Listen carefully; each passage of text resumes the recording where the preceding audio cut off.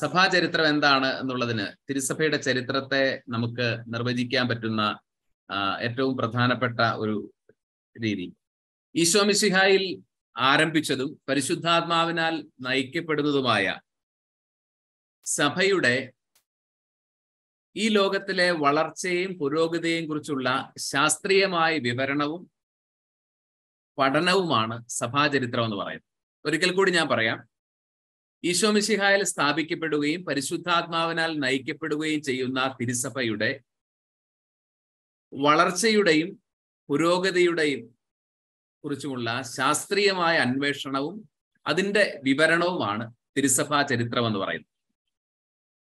അതുകൊണ്ട് തന്നെ വിശുദ്ധ ഗ്രന്ഥം പോലെ തന്നെ പ്രാധാന്യമുള്ള വിശുദ്ധ പാരമ്പര്യങ്ങളെ കുറിച്ചുള്ള നമുക്ക് അറിവ് ലഭിക്കുന്നത് സഭാചരിത്രത്തിന്റെ കൃത്യമായ പഠനത്തിലൂടെയാണ്. അപ്പോൾ അങ്ങനെയുള്ള സഭയുടെ ചരിത്രത്തെക്കുറിച്ചുള്ള ഒരു അന്വേഷണം വളരെ പ്രധാനപ്പെട്ടതാണ്. തിരുസഭാ ചരിത്രത്തിൽ നമ്മൾ ചരിത്രകാരന്മാരായ ക്രിസ്ത്യാനികളായ ചരിത്രകാരന്മാരെ കുറിച്ചുള്ള അന്വേഷണത്തിൽ നമ്മൾ തുടങ്ങുന്നത് ഏറ്റവും ആദ്യത്തെ ചരിത്രകാരൻ, ക്രൈസ്തവ ചരിത്രകാരൻ എന്ന് നമുക്ക് പറയാവുന്നത് വിശുദ്ധ ലൂക്കായാണ്. അദ്ദേഹം സുവിശേഷകന്മാരിലെ ചരിത്രകാരനെന്നും ചരിത്രകാരന്മാരിലെ സുവിശേഷകൻ എന്നും വിശുദ്ധ ലൂക്ക അറിയപ്പെടുന്നു. ലൂക്കായുടെ ചരിത്ര പ്രാധാന്യമുള്ള വിവരണമാണ് നടപടി പുസ്തകം അഥവാ അപ്പസ്തോല പ്രവർത്തനങ്ങൾ. ആദിമസഭയുടെ അപ്പസ്തോല സഭയുടെ പ്രവർത്തനങ്ങളെ കുറിച്ചുള്ള ഒരു ചരിത്രപരമായ ആഖ്യാനമാണ്. അതുപോലെ തന്നെ സുവിശേഷ രചനയിലും ലൂക്കാ സുവിശേഷകൻ ചരിത്രത്തോട് യേശു സംഭവത്തെ നിരന്തരം ബന്ധപ്പെടുത്തുന്നുണ്ട്. അപ്പൊ തുടങ്ങുന്നത് തന്നെ ഹെറോദേസ് യൂദായുടെ രാജാവായിരുന്ന കാലത്ത് എന്നുള്ള ഒരു ഡിസ്ക്രിപ്ഷനോടുകൂടിയാണ്. പിന്നീട് ഇത് അഗസ്റ്റസ് സീസറിന്റെ ഭരണകാലഘട്ടവുമായിട്ടും ഒക്കെ ലൂക്കാ സുവിശേഷകൻ ഈ രക്ഷാകര ചരിത്രത്തെ ബന്ധിപ്പിക്കുന്നുണ്ട്.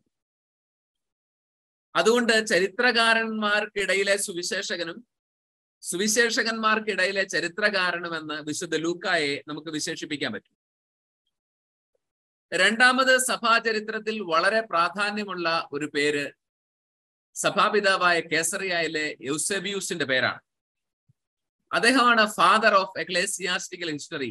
തിരുസഭാ ചരിത്രം എന്ന് പറയുന്ന ഡിസിപ്ലിന്റെ പിതാവ് എന്നറിയപ്പെടുന്നത് കേസറിയയിലെ യൂസേബിയൂസ് ആണ്. അദ്ദേഹം 2 വിഖ്യാതമായ ഗ്രന്ഥങ്ങൾ, അദ്ദേഹത്തിന്റെ കാലഘട്ടം AD 260 മുതൽ 340 വരെയുള്ള കാലഘട്ടമാണ്. AD 260 മുതൽ 340 വരെയുള്ള കാലഘട്ടം.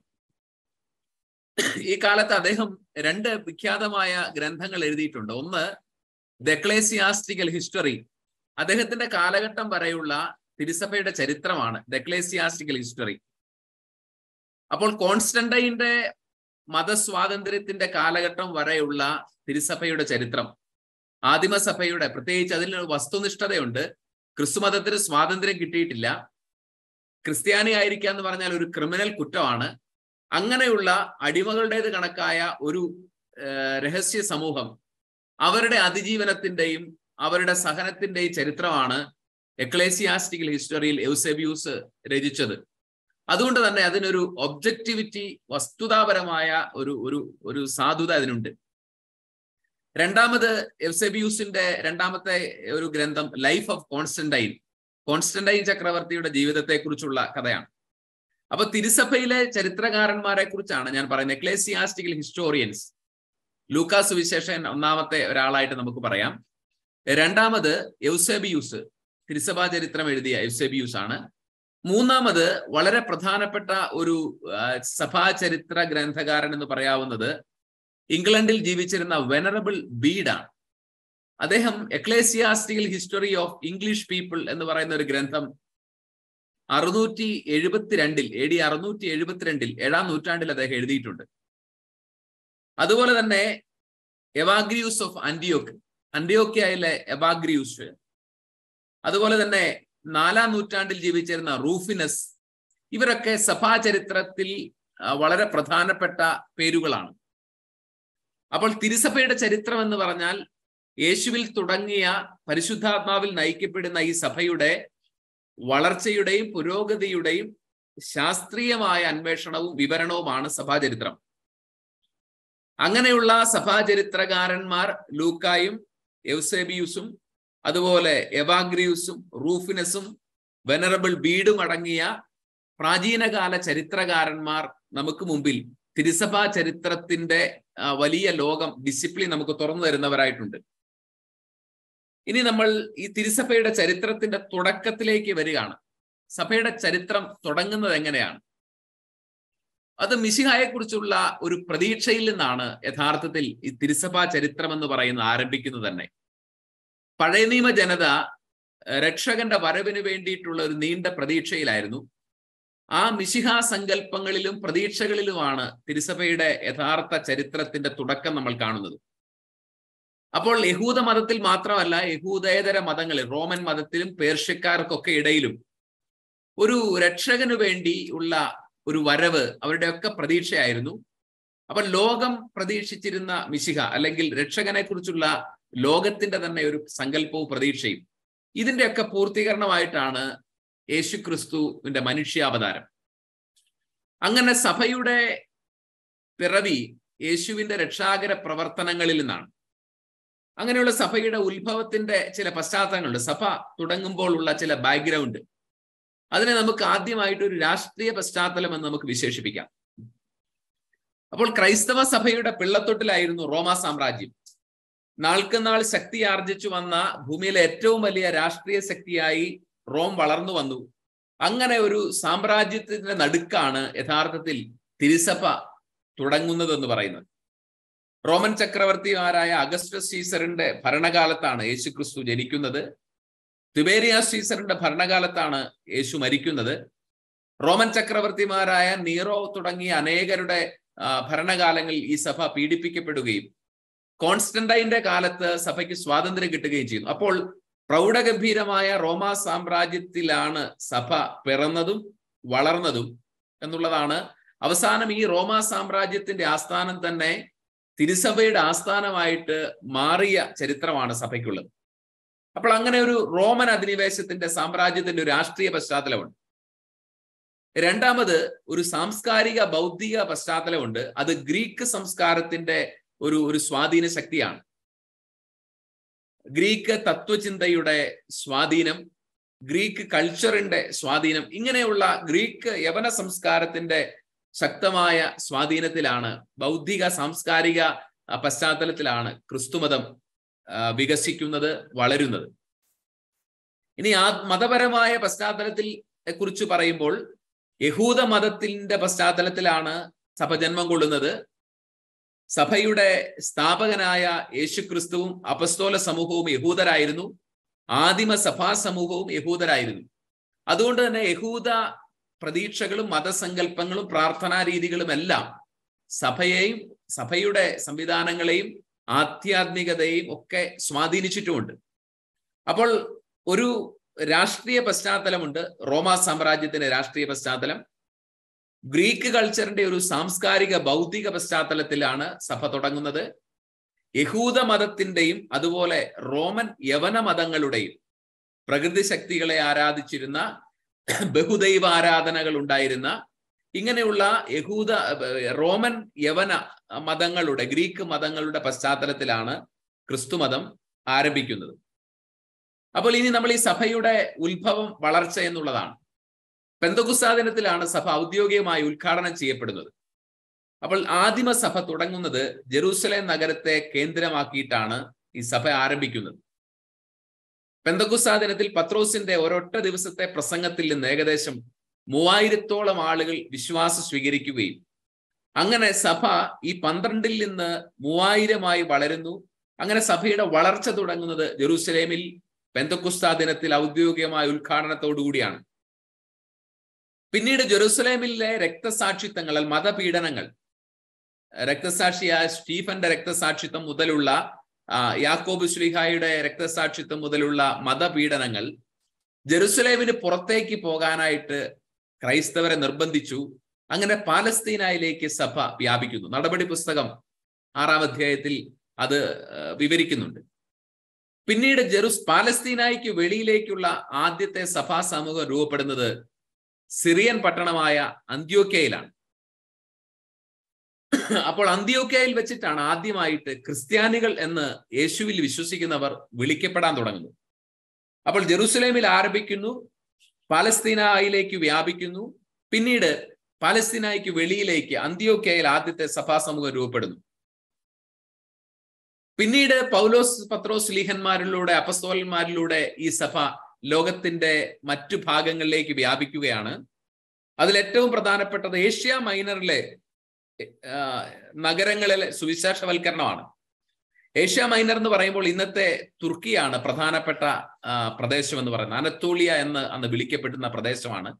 ഏകദേശം 75,000 ചതുരശ്ര കിലോമീറ്റർ ഉൾപ്പെടുന്ന പ്രദേശമാണ് ഏഷ്യ മൈനർ എന്ന് അറിയപ്പെടുന്നത്. അപ്പോൾ ഈ ഏഷ്യ മൈനറിലേക്ക് സഭ വ്യാപിക്കുന്നു. 3 വശവും കടലുകളാൽ ചുറ്റപ്പെട്ട യൂറോപ്പിന്റെയും ഏഷ്യയുടെയും മീറ്റിംഗ് പ്ലേസ് എന്ന് വിളിക്കുന്ന പ്രദേശമാണ് ഏഷ്യ മൈനർ. അവിടുത്തെ നഗരങ്ങളിലേക്ക് എഫേസൂസും സ്മിർണയും അതുപോലെ ലാവോദിക്കയും അങ്ങനെയൊക്കെയുള്ള പട്ടണങ്ങളിലേക്ക് സുവിശേഷം എത്തുന്നു. അങ്ങനെ അവിടെ ഏഷ്യ മൈനറിലെ നഗരങ്ങൾ ക്രൈസ്തവവൽക്കരിക്കപ്പെടുകയാണ്. പിന്നീട് പൗലോസിന്റെ പ്രേക്ഷിത യാത്രകളിലൂടെയാണ് യൂറോപ്യൻ ഭൂഖണ്ഡത്തിലേക്ക് സഭ വളരുന്നത്. ഗലാത്തിയായും ഫ്രീജിയായും റോമും ഒക്കെ അദ്ദേഹത്തിന്റെ സുവിശേഷ പ്രഘോഷണത്തിന്റെ കേന്ദ്രങ്ങളായിട്ട് മാറുകയാണ്. അങ്ങനെ ആദിമസഭ ജെറുസലേമിൽ നിന്ന് ലോകം മുഴുവനിലേക്ക് വ്യാപരിക്കുന്നു. ഇന്ത്യയിലേക്ക് തോമാസ് ലീഹായിലൂടെ വിശ്വാസം ഇന്ത്യയിലെത്തുന്നു. അങ്ങനെ ജെറുസലേമിൽ തുടങ്ങിയ സഭ പെന്തക്കോസ്ത് തിരുനാൾ ഉദ്ഘാടനം ചെയ്യുന്നു. അതിന്റെ വളർച്ച സംഭവിക്കുകയാണ്. ഇനി നമുക്ക് ആദിമസഭയിലെ ഒരു ഭരണ സംവിധാനം ഉണ്ടായിരുന്നു. ആദിമസഭയിൽ അപ്പസ്തോലന്മാർ, മേലന്വേഷകർ, ആചാര്യന്മാർ, ഡീക്കന്മാർ എന്നിങ്ങനെ വിവിധ ശുശ്രൂഷ വിഭാഗങ്ങളായിട്ടാണ് സഭാ സംവിധാനം പ്രവർത്തിച്ചത്. അപ്പസ്തോലന്മാരും മേലന്വേഷകർ, ആചാര്യന്മാർ, ഡീക്കന്മാർ ഇങ്ങനെ 4 പദവികളാണ് ആദിമസഭയിൽ ഉണ്ടായിരുന്നത്. അപ്പസ്തോലന്മാരുടെ പ്രധാനപ്പെട്ട കടമ സുവിശേഷം അറിയിക്കുക, ജ്ഞാനസ്നാനം നൽകുക, സഭാ സമൂഹത്തെ നയിക്കുക, ഇതായിരുന്നു അവരുടെ ദൗത്യങ്ങൾ. 2-ാം നൂറ്റാണ്ടായപ്പോഴേക്കും മേലന്വേഷകർ അഥവാ മെത്രാന്മാരുടെ സ്ഥാനം കുറെ കൂടി വ്യക്തമായി. വിശ്വാസികളുടെ സമൂഹത്തിന്റെ ഗുരുവും നേതാവും ഇടയനും ഈ അപ്പസ്തോലന്മാർക്ക് ശേഷം കൂദാശകളുടെ കാർമ്മികനും ഒക്കെ ആയിട്ട് മെത്രാൻ നിയോഗിക്കപ്പെടുകയാണ്. അപ്പസ്തോലന്മാരുടെ സഹായികളാണ് ആചാര്യന്മാരെന്ന് അറിയപ്പെട്ടിരുന്നത്. അതുപോലെ ആ കാലഘട്ടങ്ങളിൽ തന്നെ ഭൗതികമായ കാര്യങ്ങൾക്ക് സഭയെ നയിക്കാൻ ഡീക്കന്മാർ രൂപപ്പെടുന്നുണ്ട്. ഇനി നമുക്ക് മറ്റൊരു കാര്യം, ആദിമസഭയുടെ ആരാധനക്രമവും വിശ്വാസവും എന്താണ്? ഈശോ മിശിഹായുടെ ഉത്ഥാനമായിരുന്നു ആദിമസഭയുടെ വിശ്വാസത്തിന്റെ കേന്ദ്രം എന്ന് പറയുന്നു.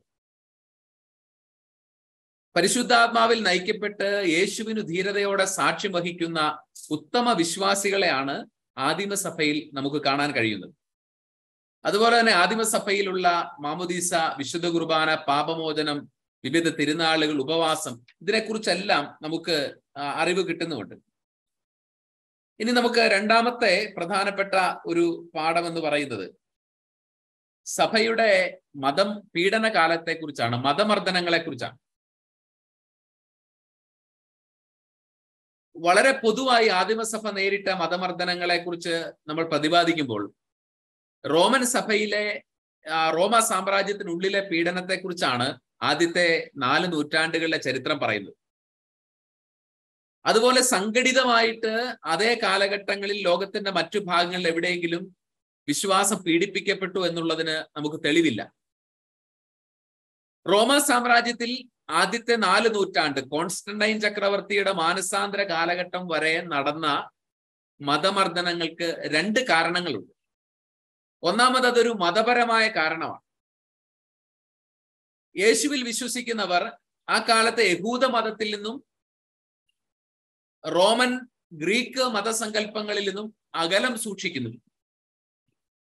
ഏകദൈവത്തിൽ വിശ്വസിച്ചിരുന്ന ക്രിസ്ത്യാനികൾ വിഗ്രഹങ്ങളെയോ അതുപോലെ തന്നെ ചക്രവർത്തിമാരെ ആരാധിക്കാൻ വിസമ്മതിക്കുകയാണ്. അപ്പോൾ ഏകദൈവ വിശ്വാസത്തിൽ വളരെ പ്രത്യേകമായ ഒരു ധാർമ്മിക ക്രമത്തിൽ ജീവിക്കുന്ന ക്രൈസ്തവ മതത്തിന്റെ വളർച്ച റോമ സാമ്രാജ്യത്തിലെ ചക്രവർത്തി പൂജ ചെയ്തിരുന്നവർക്കും വിഗ്രഹാരാധകർക്കും യഹൂദർക്കും ഉൾക്കൊള്ളാൻ പറ്റാത്തതുകൊണ്ട് അവർ ശത്രുതയോടെയാണ് ക്രൈസ്തവ സമൂഹത്തെ നോക്കിക്കണ്ടത്. അപ്പോൾ മതപരമായ അസഹിഷ്ണുത ആദിമസഭയിലെ പീഡനത്തിന്റെ ഒരു കാരണമാണ്. യഹൂദർ പല സ്ഥലങ്ങളിലും മറ്റാളുകളെ കൂടി ഇളക്കി വിടുകയും അപ്പസ്തോല സമൂഹത്തെ അടക്കം പീഡിപ്പിക്കുകയും ചെയ്തതിന്റെ നിരവധി ഉദാഹരണങ്ങൾ നടപടി പുസ്തകങ്ങളിൽ നമ്മൾ കാണുന്നുണ്ട്. അതുപോലെ തന്നെ ആ കാലത്ത് വളരെ പ്രബലമായിരുന്ന ഇമ്പീരിയൽ കൾട്ട് അഥവാ ചക്രവർത്തി പൂജ, ചക്രവർത്തിയുടെ പ്രതിമയുടെ മുമ്പിൽ മുട്ടുകുത്താനും ധൂപമർപ്പിക്കാനും റോമൻ സീസർമാരെ, ഉദാഹരണമായിട്ട് പറഞ്ഞാൽ നീറോ തുടങ്ങിയ റോമൻ സീസർമാരെ ദൈവമായി കണ്ട് ആരാധിക്കാനും ക്രൈസ്തവർ തയ്യാറാവാതിരുന്നതിനാൽ അവരെ ദേശവിരുദ്ധരാക്കുകയും ശത്രുതയോടെ പീഡിപ്പിക്കാൻ ശ്രമിക്കുകയും ചെയ്തിട്ടുണ്ട്. അതുപോലെ തന്നെ ധാർമ്മിക അധപ്പതനത്തിലായിരുന്ന റോമൻ ഉത്സവങ്ങളോട് ക്രൈസ്തവ സമൂഹം അതിൽ ചേരാതെ മാറി നിന്നതും, മ്ലേച്ഛമായ വിജാതിയരുടെ ആചാരങ്ങൾ അവരുടെ മദ്യപാന സദസ്സുകളിൽ, അവരുടെ സ്നാനഘട്ടങ്ങളിൽ, അങ്ങനെയുള്ള അവരുടെ കൾച്ചറിനോട് ക്രൈസ്തവർ മുഖം തിരിച്ചതുമൊക്കെ മതപരമായ പീഡനത്തിനുള്ള ഒരു കാരണമാണ്. അതുപോലെ തന്നെ മതേതരമായ ചില കാരണങ്ങളുണ്ട്. ആ കാലത്തെ ഗ്രീക്ക് റോമൻ സാഹിത്യകാരന്മാർ, കലാകാരന്മാർ, ചിന്തകർ ക്രൈസ്തവരോടുള്ള അവരുടെ അജ്ഞത അവരുടെ സൃഷ്ടികളിലൂടെ അവർ പ്രചരിപ്പിച്ചു. അതുപോലെ തന്നെ ബുദ്ധിജീവികളുടെ ആശയപരമായ പിന്തുണ മതപീഡനങ്ങളുടെ തീവ്രത വർദ്ധിപ്പിക്കുകയാണ്. പ്രത്യേകിച്ച് സെൽസിയൂസ്, ലൂഷ്യൻ, പോർഫിരി തുടങ്ങിയ പുരാതന ഗ്രന്ഥകർത്താക്കൾ ക്രൈസ്തവ മതത്തിനെതിരെ തന്നെ ഗ്രന്ഥങ്ങൾ രചിക്കുകയും അവർ ക്രൈസ്തവ വിരുദ്ധ പ്രചരണങ്ങൾ നടത്തുകയും ചെയ്തു. മിശിഹായിക്കെതിരെ അവരുടെ പ്രചരണങ്ങൾ ജാരസന്തതിയാണെന്ന് പറഞ്ഞുണ്ടായി. യേശുവിന്റെ ശിഷ്യർ സമൂഹത്തിന്റെ ശ്രേണിയിൽ വളരെ താഴ്ന്ന നിലയിലുള്ള മുക്കുവരാണ് എന്നുള്ള തലത്തിലുള്ള പ്രചരണങ്ങൾ ഉണ്ടായി. അതുപോലെ തന്നെ യേശുവിന്റെ കുരിശുമരണത്തെക്കുറിച്ചുള്ള പ്രചരണങ്ങൾ ഉണ്ടായി. അങ്ങനെ പുരാതനമായിട്ടുള്ള ഈ ചിന്തകന്മാരും എഴുത്തുകാരും ക്രൈസ്തവ മതത്തെ അവഹേളിച്ചുകൊണ്ടുള്ള ധാരാളം രചനകൾ നടത്തിയതും ക്രൈസ്തവ പീഡനത്തിന്റെ ഒരു കാരണഘട്ടമാണ്. അതുപോലെ തന്നെ ക്രൈസ്തവർക്കെതിരെ നിരീശ്വരന്മാരും സംസ്കാരശൂന്യരും അന്ധവിശ്വാസികളും എല്ലാം നിരന്തരം വ്യാജ പ്രചരണങ്ങൾ നടത്തുകയും അതൊക്കെ പീഡനത്തിന് കാരണമാവുകയും ചെയ്തു. റോമൻ ചക്രവർത്തിമാർ പൊതുവെ ക്രൈസ്തവ പീഡനം നടത്തിയെന്ന് പറയുമ്പോഴും വളരെ പ്രധാനമായിട്ട് ക്രൈസ്തവ സഭയെ, സമൂഹത്തെ പീഡിപ്പിച്ച ചക്രവർത്തിമാർ Nero, Domitian, Trajan, Antonio's Pius, mark Aurelius, സെപ്തിമിയസ് സെവേരിയൂസ്, ഡേഷ്യസ്, Valerian, Diocletian ഇങ്ങനെയുള്ള 9 റോമൻ ചക്രവർത്തിമാരാണ് ഭീകരമായ ക്രൈസ്തവ പീഡനങ്ങൾ അഴിച്ചുവിട്ടത്. അപ്പോൾ ഇവരിൽ നീറോയുടെയും അതുപോലെ തന്നെ ഡൊമീഷ്യന്റെയും കാലഘട്ടങ്ങളിലാണ് അപ്പസ്തോലന്മാർ രക്തസാക്ഷിത്വം വഹിച്ചതൊക്കെ. പൗലോസ്, പത്രോസ് ലീഹന്മാരടക്കമുള്ള അപ്പസ്തോലന്മാർ റോമാ സാമ്രാജ്യത്തിൽ രക്തസാക്ഷിത്വം വഹിക്കുന്നത് നീറോയുടെയും ഡൊമീഷ്യന്റെയും കാലഘട്ടങ്ങളിലാണ്. ഈ കാലഘട്ടങ്ങളിൽ തന്നെ സഭയ്ക്കെതിരെയും വിശ്വാസത്തിനെതിരെയും വ്യത്യസ്തമായ രചനകൾ ഉണ്ടായ ഇതേ കാലഘട്ടത്തിൽ തന്നെ ക്രൈസ്തവ വിശ്വാസത്തിന്റെ മഹത്വം എടുത്തു കാണിച്ചുകൊണ്ടുള്ള പ്രഭാഷകരും പ്രബോധകരും ഉണ്ടായി. അവരെയാണ് അപ്പോളജറ്റുകൾ അഥവാ വിശ്വാസ സംരക്ഷകർ എന്ന് വിളിക്കുന്നത്. ഇവരുടെ കൃതികൾ അപ്പോളജി എന്ന പേരിലാണ് അറിയപ്പെടുന്നത്. അപ്പോളജി വിശുദ്ധ ജസ്റ്റിൻ, അത്തനഗോറസ്, തെർത്തുല്യൻ തുടങ്ങിയ ആദ്യകാല സഭാപിതാക്കന്മാരെല്ലാം വിശ്വാസ സംരക്ഷകരിലെ പ്രധാനപ്പെട്ട വ്യക്തികളാണ്, അപ്പോളജിസ്റ്റുകളിൽ പ്രധാനപ്പെട്ട ആളുകളാണ്. അപ്പോൾ വിശ്വാസത്തിനെതിരെയുള്ള അധിക്ഷേപങ്ങൾ ഉണ്ടായ കാലഘട്ടത്തിൽ തന്നെ വിശ്വാസത്തെ സാധൂകരിക്കുന്ന, ഡിഫെൻഡ് ചെയ്യുന്ന വിശ്വാസ സംരക്ഷകരുണ്ടായി എന്നുള്ളതും വളരെ പ്രധാനപ്പെട്ട കാര്യമാണ്. ആദിമസഭയുടെ പീഡന കാലം അവസാനിക്കുന്നത് കോൺസ്റ്റന്റൈൻ ചക്രവർത്തിയുടെ മാനസാന്തര കാലത്തോടുകൂടിയാണ്. 3 പതിറ്റാണ്ട് കാലം നീണ്ടുനിന്ന വളരെ ക്രൂരമായ മതമർദ്ദനം അവസാനിപ്പിച്ചതും തിരുസഭയ്ക്ക് സ്വാതന്ത്ര്യം നൽകിയതും കോൺസ്റ്റന്റൈൻ ചക്രവർത്തിയാണ്. AD 313 ഫെബ്രുവരി മാസത്തിൽ അദ്ദേഹം പുറപ്പെടുവിച്ച ദ എഡിക്റ്റ് ഓഫ് മിലാൻ എന്ന കൽപ്പനയിലൂടെയാണ് ക്രൈസ്തവ സഭയ്ക്ക് സ്വാതന്ത്ര്യം അനുവദിക്കുകയും ക്രിസ്ത്യാനികൾക്ക് പരസ്യമായി അവരുടെ മതവിശ്വാസം പിൻചെല്ലാനുള്ള സ്വാതന്ത്ര്യം റോമാ സാമ്രാജ്യത്തിൽ ലഭിക്കുന്നത്. അപ്പോൾ എഡിക്റ്റ് ഓഫ് മിലാനിലൂടെയാണ് ക്രൈസ്തവർക്ക് മറ്റ് മനുഷ്യർക്കുള്ള പോലെയുള്ള പൗരസ്വാതന്ത്ര്യം പോലും ലഭിക്കുന്നത് എന്നുള്ളതാണ് വാസ്തവമായ കാര്യം. ഈ കോൺസ്റ്റന്റൈൻ ചക്രവർത്തിയെ കുറിച്ച് അദ്ദേഹത്തിന്റെ മുഴുവൻ പേര് ഫ്ലാവിയസ് വലേറിയസ് ഔറേലിയൂസ് കോൺസ്റ്റാന്റിനസ് എന്നാണ്, അഥവാ കോൺസ്റ്റന്റൈൻ ഒന്നാമൻ എന്ന് അദ്ദേഹം അറിയപ്പെടും. AD 306 മുതൽ 324 വരെയാണ് അദ്ദേഹം റോമൻ ചക്രവർത്തി ആയിരുന്നത്. അതിൽ AD 313 റോമാ സാമ്രാജ്യത്തിൽ മതസ്വാതന്ത്ര്യം അനുവദിച്ചുകൊണ്ടുള്ള മിലാൻ വിളംബരം അദ്ദേഹം പുറപ്പെടുവിക്കുന്നത്. AD 324 തന്നെ കോൺസ്റ്റന്റൈൻ ചക്രവർത്തിയുടെ കാലത്ത് അദ്ദേഹം ഭരണ സൗകര്യാർത്ഥം റോമാ സാമ്രാജ്യത്തെ 2 ഭാഗങ്ങളായിട്ട് തിരിക്കുന്നുണ്ട്. ബൈസന്റൈൻ എന്നറിയപ്പെടുന്ന കിഴക്കൻ പട്ടണം, ഇന്നത് കോൺസ്റ്റാന്റിനോപ്പിൾ എന്നും ഈസ്റ്റാംബൂൾ എന്നും അറിയപ്പെടുന്ന ബൈസാൻഷ്യം കേന്ദ്രമാക്കിക്കൊണ്ട് അദ്ദേഹം കിഴക്കൻ റോമാ സാമ്രാജ്യം സ്ഥാപിക്കും. അതുപോലെ തന്നെ റോമ തലസ്ഥാനമാക്കിക്കൊണ്ട് പാശ്ചാത്യ റോമാ സാമ്രാജ്യം, ഇങ്ങനെ 2ആയിട്ട് അദ്ദേഹം റോമാ സാമ്രാജ്യത്തെ തിരിക്കുന്നുണ്ട്. കോൺസ്റ്റന്റൈന്റെ മാനസാന്തര കഥ പറയുന്നത് അദ്ദേഹം മാക്സെന്റിയൂസിനെതിരായിട്ടുള്ള അദ്ദേഹത്തിന്റെ യുദ്ധം AD 312 ഒക്ടോബർ മാസത്തിലാണ് ആ യുദ്ധം നടക്കുന്നത്. Milvian Palath bridge of Milvian battle of Milvian bridge എന്നാണ് അത് അറിയപ്പെടുന്നത്. മിൽവിയൻ പാലത്തിലെ വെച്ചിട്ടുള്ള ഈ യുദ്ധത്തിൽ കോൺസ്റ്റന്റൈൻ ഒരു ഉച്ച സമയത്ത് അദ്ദേഹത്തിന്റെ സൈന്യം മാർച്ച് ചെയ്യുമ്പോൾ അദ്ദേഹം ഒരു ദർശനം കാണുകയാണ്. യൂസേബിയൂസിന്റെ സഭാചരിത്രത്തിൽ അത് രേഖപ്പെടുത്തുന്നത് ഇങ്ങനെയാണ്: സ്വർഗത്തിൽ അദ്ദേഹം ഒരു കുരിശടയാളം, സൂര്യന് ചുറ്റുമായിട്ട് ഒരു കുരിശടയാളം കാണുന്നു. ഒപ്പോൾ ആ ഒരു എഴുത്ത് ഇൻ ഹോക്ക് സീഞ്ഞോ വിഞ്ചസ് എന്ന ലത്തീൻ ഭാഷയിൽ, ഈ അടയാളത്തിൽ നീ വിജയം വരിക്കുമെന്നുള്ള ഒരു ലിഖിതവും അദ്ദേഹം കാണുകയാണ്. ഇൻ ഹോക്ക് സീഞ്ഞോ വിഞ്ചസ് എന്ന ഒരു ലിഖിതവും സൂര്യന് മുകളിലായി കുരിശടയാളം അദ്ദേഹം കാണുന്നു. ഈ ദർശനത്തിന് ശേഷം കോൺസ്റ്റന്റൈൻ തന്റെ പടയാളികളുടെ വസ്ത്രത്തിലും അതുപോലെ കൊടികളിലും കുരിശ് തുന്നിച്ചേർക്കുകയും ആ ബാറ്റിൽ ഓഫ് മിൽവിയൻ ബ്രിഡ്ജിൽ കോൺസ്റ്റന്റൈൻ അത്ഭുതകരമായി ജയിക്കുകയും അദ്ദേഹം റോമൻ ചക്രവർത്തിയായി സീസറായി അവരോധിക്കപ്പെടുകയും ചെയ്യും. പിന്നീടാണ് AD 313 അദ്ദേഹം എഡിക്റ്റ് ഓഫ് മിലാൻ പുറപ്പെടുവിക്കുന്നത്.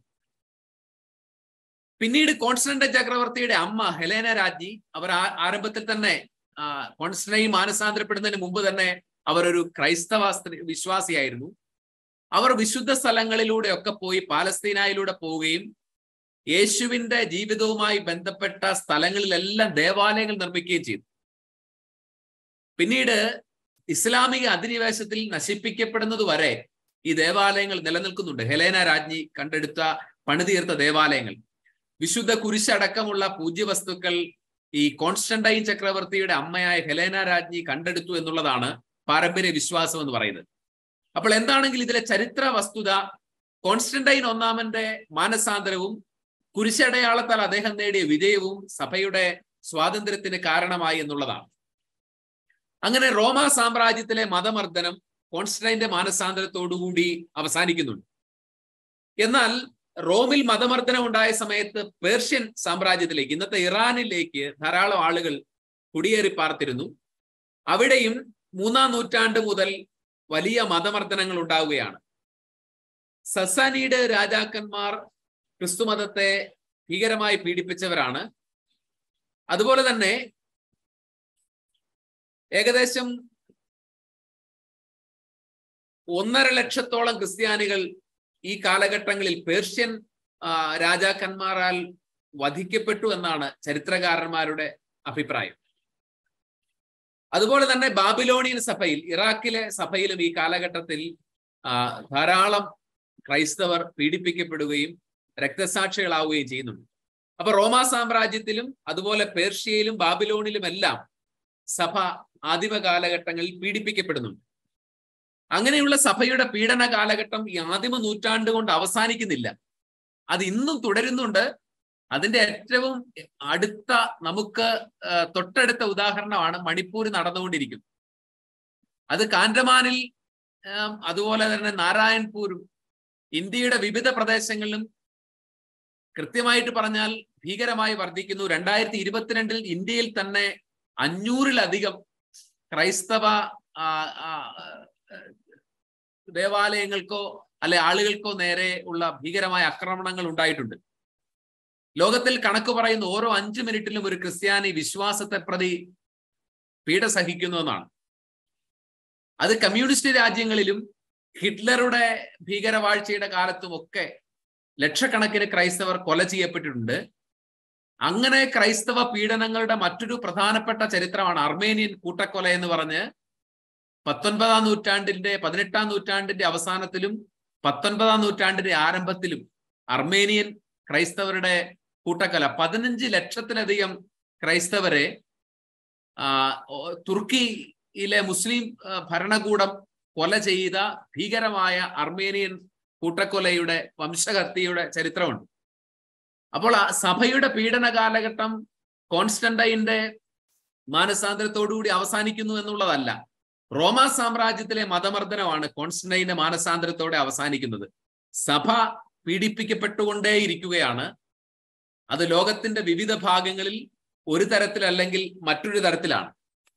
നമുക്ക് സങ്കല്പിക്കാൻ പോലും പറ്റാത്ത വിധം ഭീകരമായ മതമർദ്ദനങ്ങൾ നടന്നുകൊണ്ടിരിക്കുകയാണ്. അത് മണിപ്പൂരിൽ വിവസ്ത്രരാക്കി 2 ക്രൈസ്തവ സ്ത്രീകളെ നടത്തിക്കൊണ്ടുവരികയും അവരെ ഒരാൾക്കൂട്ടം ബലാത്സംഗം ചെയ്യുകയും ചെയ്യുന്നു എന്നൊക്കെ പറയുന്ന ഈ 2023 നടക്കുന്ന തീർത്തും പൈശാചികമായ മതമർദ്ദനം തൊട്ട് കണ്ണുനീരോടുകൂടി അല്ലാതെ നമുക്ക് കേൾക്കാൻ പറ്റാത്ത വിധത്തിൽ ഭീകരമായ അർമേനിയൻ കൂട്ടക്കൊല തൊട്ട് നമ്മൾ പഠിക്കേണ്ട കാര്യമാണ് ഈ സഭയുടെ പീഡനങ്ങളുടെ കാലം. അർമേനിയൻ കൂട്ടക്കൊലയിൽ നിന്നുള്ള ഒരു ചരിത്ര വിവരണം ഞാൻ നിങ്ങളെ വായിച്ചു കേൾപ്പിക്കാം. 40,000 അർമേനിയക്കാരെ സിറിയൻ മരുഭൂമിയിലേക്ക് നിർബന്ധിതമായി കൊണ്ടുപോവുകയാണ്. എർസൂരും എന്ന് പറയുന്ന പട്ടണത്തിൽ നിന്നാണ് അവരെ ഈ 40,000 അർമേനിയക്കാരെ കൊണ്ടുപോകുന്നത്. അവരെ സിറിയൻ മരുഭൂമിയിൽ കൊണ്ടുപോയി വെള്ളവും ഭക്ഷണവും ഇല്ലാതെ കൊന്നുകളയാൻ വേണ്ടിയിട്ടുള്ള ടാർഗറ്റ് ആയിട്ടാണ് കൊണ്ടുപോകുന്നത്. എന്നാൽ അതിർത്തിയിൽ എത്തുന്നതിൽ തന്നെ അതിൽ ബഹുഭൂരിപക്ഷം പേര് മരിക്കുന്നു. ബാക്കിയുള്ളവരെ ക്രമ എന്ന പട്ടണത്തിൽ എത്തിയപ്പോൾ വാളിനിരയാക്കുകയും യൂഫ്രട്ടീസ് നദിയിൽ തള്ളിക്കളയുകയും ചെയ്യുകയാണ്. ദർ എൽസാർ പട്ടണത്തിലെത്തിയപ്പോൾ 40,000-ൽ വെറും 20,000 ആളുകളാണ് അവശേഷിച്ചിരുന്നത്. മരണസംഖ്യ 99.30% ആളുകളും മരിക്കുകയോ കൊല്ലപ്പെടുകയോ ചെയ്യുകയാണ്. ചുട്ടുപൊള്ളുന്ന മരുഭൂമിയിൽ 1000-ലധികം കിലോമീറ്ററുകൾ നടത്തിച്ച് കുതിരപ്പുറത്ത് തുർക്കി പട്ടാളക്കാരുടെ അകമ്പടിയോടെ നടത്തിച്ച് സ്ത്രീകളും കുട്ടികളും അടക്കമുള്ളവരെ ലൈംഗിക പീഡനത്തിനിരയാക്കുകയും പല സ്ത്രീകളും പാലത്തിലൊക്കെ എത്തുമ്പോൾ കുഞ്ഞുങ്ങളുമായിട്ട് നദിയിൽ ചാടി ആത്മാഹൂതി ചെയ്യുകയും പലരും മരുഭൂമിയിൽ വെച്ച് തൊണ്ട പൊട്ടി വെള്ളം കിട്ടാതെ മരിക്കുകയും ചെയ്യുകയാണ്. 40,000 ക്രിസ്ത്യാനികളുടെ ഒരു കഥയാണ് പറയുന്നത്. ഇങ്ങനെ 15 ലക്ഷം ക്രിസ്ത്യാനികളെയാണ് കൊന്നുകളയുന്നത്. മരിയ ജേക്കോബ്സൺ എന്ന് പറഞ്ഞ 1882 മുതൽ 1960 വരെ ജീവിച്ചിരുന്ന ഒരു Danish മിഷണറിയുടെ diaries of A Danish missionary എന്ന് പറയുന്ന ഒരു ഗ്രന്ഥത്തിൽ അർമേനിയൻ വംശഹത്യയെക്കുറിച്ചുള്ള കൃത്യമായ സൂചനകളും ചരിത്ര വിവരണങ്ങളും നടത്തുന്നുണ്ട്. അപ്പോൾ ഇങ്ങനെയുള്ള ഭീകരമായ മതമർദ്ദനങ്ങൾ ഒരിക്കലും അവസാനിച്ചതല്ല. അത് ഇന്നും തുടർന്നുകൊണ്ടിരിക്കുന്ന മതമർദ്ദനങ്ങളാണ് ലോകത്തിന്റെ വിവിധ ഭാഗങ്ങളിൽ. അത് നമ്മുടെ ഹൃദയത്തെ പിളർക്കുന്നതും കണ്ണുകളെ ഈറനണിയിക്കുന്നതുമായ വംശഹത്യയുടെ ഭീകരമായ കഥകളാണ് ഇന്നും തുടർന്നുകൊണ്ടിരിക്കുന്നു എന്നുള്ളതാണ്. അപ്പോൾ ഈ ചരിത്രം പഠിക്കുമ്പോൾ നമുക്ക് കിട്ടേണ്ട ഏറ്റവും വലിയ ബോധ്യം, നമ്മൾ ജീവിക്കുന്നത് ഒരു പീഡിത സഭയിലാണ്. ഇന്ന് സ്വസ്ഥമായി നമുക്ക് മുറിയിൽ ഈ സഭയുടെ ചരിത്രം പഠിക്കാൻ പറ്റുന്നു എന്ന് പറയുന്നത് ദശലക്ഷക്കണക്കിന് ക്രൈസ്തവർക്കില്ലാത്തൊരു ഭാഗ്യമാണ്. ഞാനിതെടുത്ത ഈ അരമണിക്കൂറിനുള്ളിൽ കണക്ക് പറയുന്നത് 6 പേരെങ്കിലും ലോകത്തിന്റെ വിവിധ ഭാഗങ്ങളിൽ ക്രിസ്ത്യാനിയായതിന്റെ പേരിൽ കൊല ചെയ്യപ്പെട്ടിട്ടുണ്ടാകുമെന്നാണ്. ഈ വിശ്വാസത്തെക്കുറിച്ചും ഈ സഭയുടെ സഹന ചരിത്രത്തെക്കുറിച്ചുമാണ് നമ്മൾ പഠിക്കുന്നത്. അത് പഠിക്കുമ്പോൾ ആ സഭയോട് നമുക്ക് അഗാധമായ ഒരു സ്നേഹം തോന്നണം. ഒരു കാരണവുമില്ലാതെ ഇത്ര കണ്ട് മനുഷ്യർ മരണത്തിലേക്ക് സ്വയം എടുത്തു ചാടാനും മാത്രം ധൈര്യമുണ്ടാവുകയില്ല. അങ്ങനെ മരണത്തെക്കാളും പീഡനത്തെക്കാളും ഒക്കെ അവർക്ക് ഉറപ്പുണ്ടായിരുന്ന ഒരു പ്രത്യാശയുണ്ട്. ആ പ്രത്യാശ യേശുക്രിസ്തുവിന്റെ നാമത്തിലാണ്. ആ പ്രത്യാശയെ പ്രതിയാണ് അവർ ലോകത്തിന്റെ വിവിധ ഭാഗങ്ങളിൽ ഇന്നും പീഡിപ്പിക്കപ്പെട്ടുകൊണ്ടിരിക്കുന്നതും പീഡനങ്ങളെ ധൈര്യപൂർവ്വം അതിജീവിക്കുന്നു. അപ്പോൾ ആ സഭയുടെ ചരിത്രം പഠിക്കുമ്പോൾ നമുക്ക് സഭയോട് സ്നേഹം ഉണ്ടാവുക എന്നുള്ളതാണ്. മൂന്നാമത്, ഈ സഭയ്ക്ക് സ്വാതന്ത്ര്യം കിട്ടുന്ന കാലഘട്ടവും സന്യാസഭകളുടെ ആരംഭ കാലഘട്ടവും തമ്മിൽ വലിയൊരു ബന്ധമുണ്ട്. വളരെ റാഡിക്കലായിട്ട് വിശ്വാസം ജീവിച്ചിരുന്ന, രക്തസാക്ഷിത്വത്തെ സ്നേഹിച്ചിരുന്ന, യേശുവിന് വേണ്ടി മരിക്കണമെന്ന് ആഗ്രഹിക്കുന്ന ആളുകളുണ്ടായിരുന്നു. മതമർദ്ദനങ്ങൾ അവസാനിച്ചപ്പോൾ അവർക്ക് പിന്നീട് യേശുവിന് വേണ്ടി രക്തസാക്ഷിയാവാനുള്ള അവസരം ഇല്ലാണ്ടാവുമ്പോൾ അങ്ങനെ റാഡിക്കലായി വിശ്വാസം ജീവിക്കാൻ ആഗ്രഹിച്ച ആളുകൾ കണ്ടെത്തിയ ഒരു ബദലായിരുന്നു വൈറ്റ് മാർട്ടിയഡം എന്നറിയപ്പെടുന്ന ക്രൈസ്തവ സന്യാസം. അങ്ങനെ യേശുവിന് വേണ്ടി രക്തസാക്ഷിയായി ജീവിക്കാനുള്ള ഒരു വിളിയായിട്ടാണ് ആദിമസഭ സന്യാസത്തെ കണ്ടിരുന്നത്. അവിടെ ത്യാഗപൂർവം വളരെ അസറ്റിക്കലായ പരിഹാര പ്രവൃത്തിയിൽ അധിഷ്ഠിതമായ ഒരു ആത്മീയ ജീവിത ശൈലി, രക്തസാക്ഷിത്വത്തിൻ്റെത് തുല്യമായ ഒരു ജീവിത ശൈലി അവർ പിന്തുടരുകയും ചെയ്യുകയാണ്. ആദിമ നൂറ്റാണ്ടുകളിൽ ഏകാന്തവാസികളായ സന്യാസിമാരെ നമ്മൾ കാണും. മരുഭൂമിയിലെ പൗലോസ്, മക്കാരിയൂസ്, അതുപോലെ ആന്റണി തുടങ്ങിയവർ. ക്രൈസ്തവ സന്യാസത്തിന്റെ പിള്ളത്തൊട്ടിൽ എന്ന് പറയുന്ന ഈജിപ്റ്റായിരുന്നു. അതുപോലെ തന്നെ പിന്നീട് സമൂഹ ജീവിതത്തിലുള്ള സന്യാസ ക്രമം രൂപപ്പെടുന്നത് പക്കമിയൂസിലൂടെയാണ്. സന്യാസ സമൂഹങ്ങളും അതിന്റെ നിയമാവലികളും ഒക്കെ രൂപപ്പെടുത്തി തുടക്കം പക്കമിയൂസ് ആണ്. അങ്ങനെ അതുപോലെ തന്നെ വളരെ പ്രധാനപ്പെട്ട ക്രൈസ്തവ സന്യാസത്തിന്റെ ചരിത്രത്തിലെ പ്രധാനപ്പെട്ട ഒരാളാണ് നർസിയയിലെ വിശുദ്ധ ബെനഡിക്റ്റ്.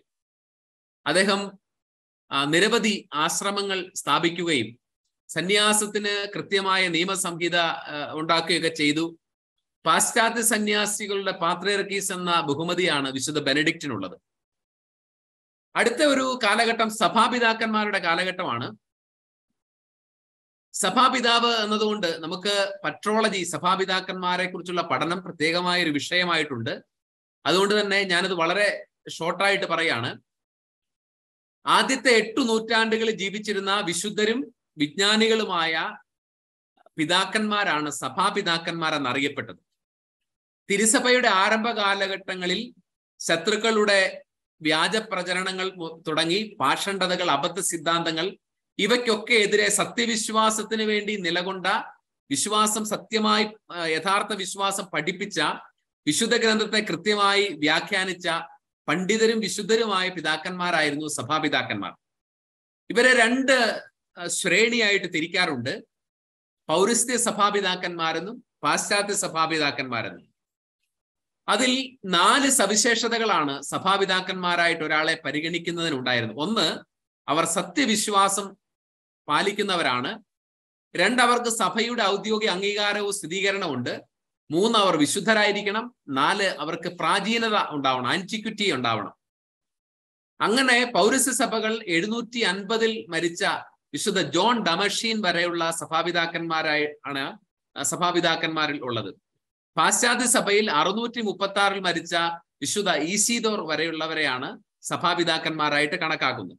ഇനി ഈ കാലത്തിന് ശേഷം 8-ാം നൂറ്റാണ്ടിന് ശേഷം വിശുദ്ധരും പണ്ഡിതരുമായിട്ടുള്ള ആളുകൾ, സത്യവിശ്വാസത്തിന് വേണ്ടി പഠിപ്പിക്കുന്ന ആളുകൾക്ക് കൊടുക്കുന്ന പേര് വേദപാരംഗതർ എന്നാണ്, ഡോക്ടേഴ്സ് ഓഫ് ദ ചർച്ച്.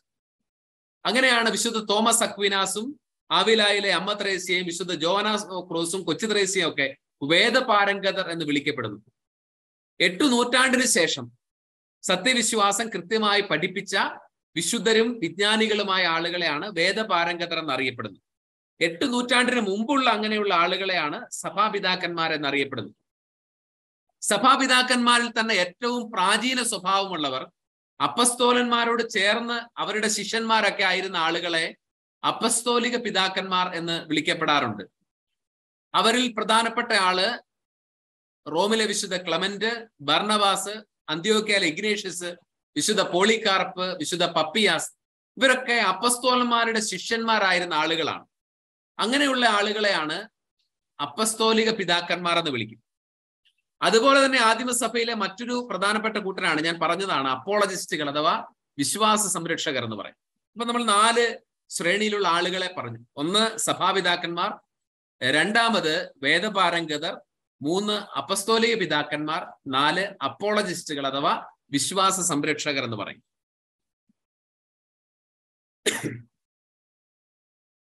ഇനി നമുക്ക് സഭയുടെ ഒരു ഘടനയെ കുറിച്ചാണ്. ആദിമസഭയിൽ എങ്ങനെയാണ് ഇന്നുള്ള ഈ സഭാഘടന രൂപപ്പെടുന്നത്? സഭയുടെ ഏറ്റവും പ്രാഥമിക രൂപം എന്ന് പറയുന്നത് ആരംഭകാലം മുതൽ ഇടവകകളാണ്. പറോക്കിയ എന്ന ഗ്രീക്ക് വാക്കിൽ നിന്നാണ് പാരിഷ് എന്നുള്ള വാക്ക് രൂപപ്പെടുന്നത്. തീർത്ഥാടകരുടെ സമൂഹം എന്നാണ് ഈ പറോക്കിയ എന്ന് പറയുന്ന വാക്കിന്റെ അർത്ഥം എന്ന് പറയുന്നത്. 2-ാം നൂറ്റാണ്ടിന്റെ പകുതി മുതൽ ചെറിയ സഭാ സമൂഹങ്ങൾ, ലോക്കൽ എക്ലേഷ്യൽ കമ്മ്യൂണിറ്റികൾ പറോക്കിയ എന്നറിയപ്പെടാൻ തുടങ്ങി. പൗരസ്ത്യ ദേശത്താണ് ആദ്യമായി തന്നെ ഈ സംവിധാനം വളരുന്നത്.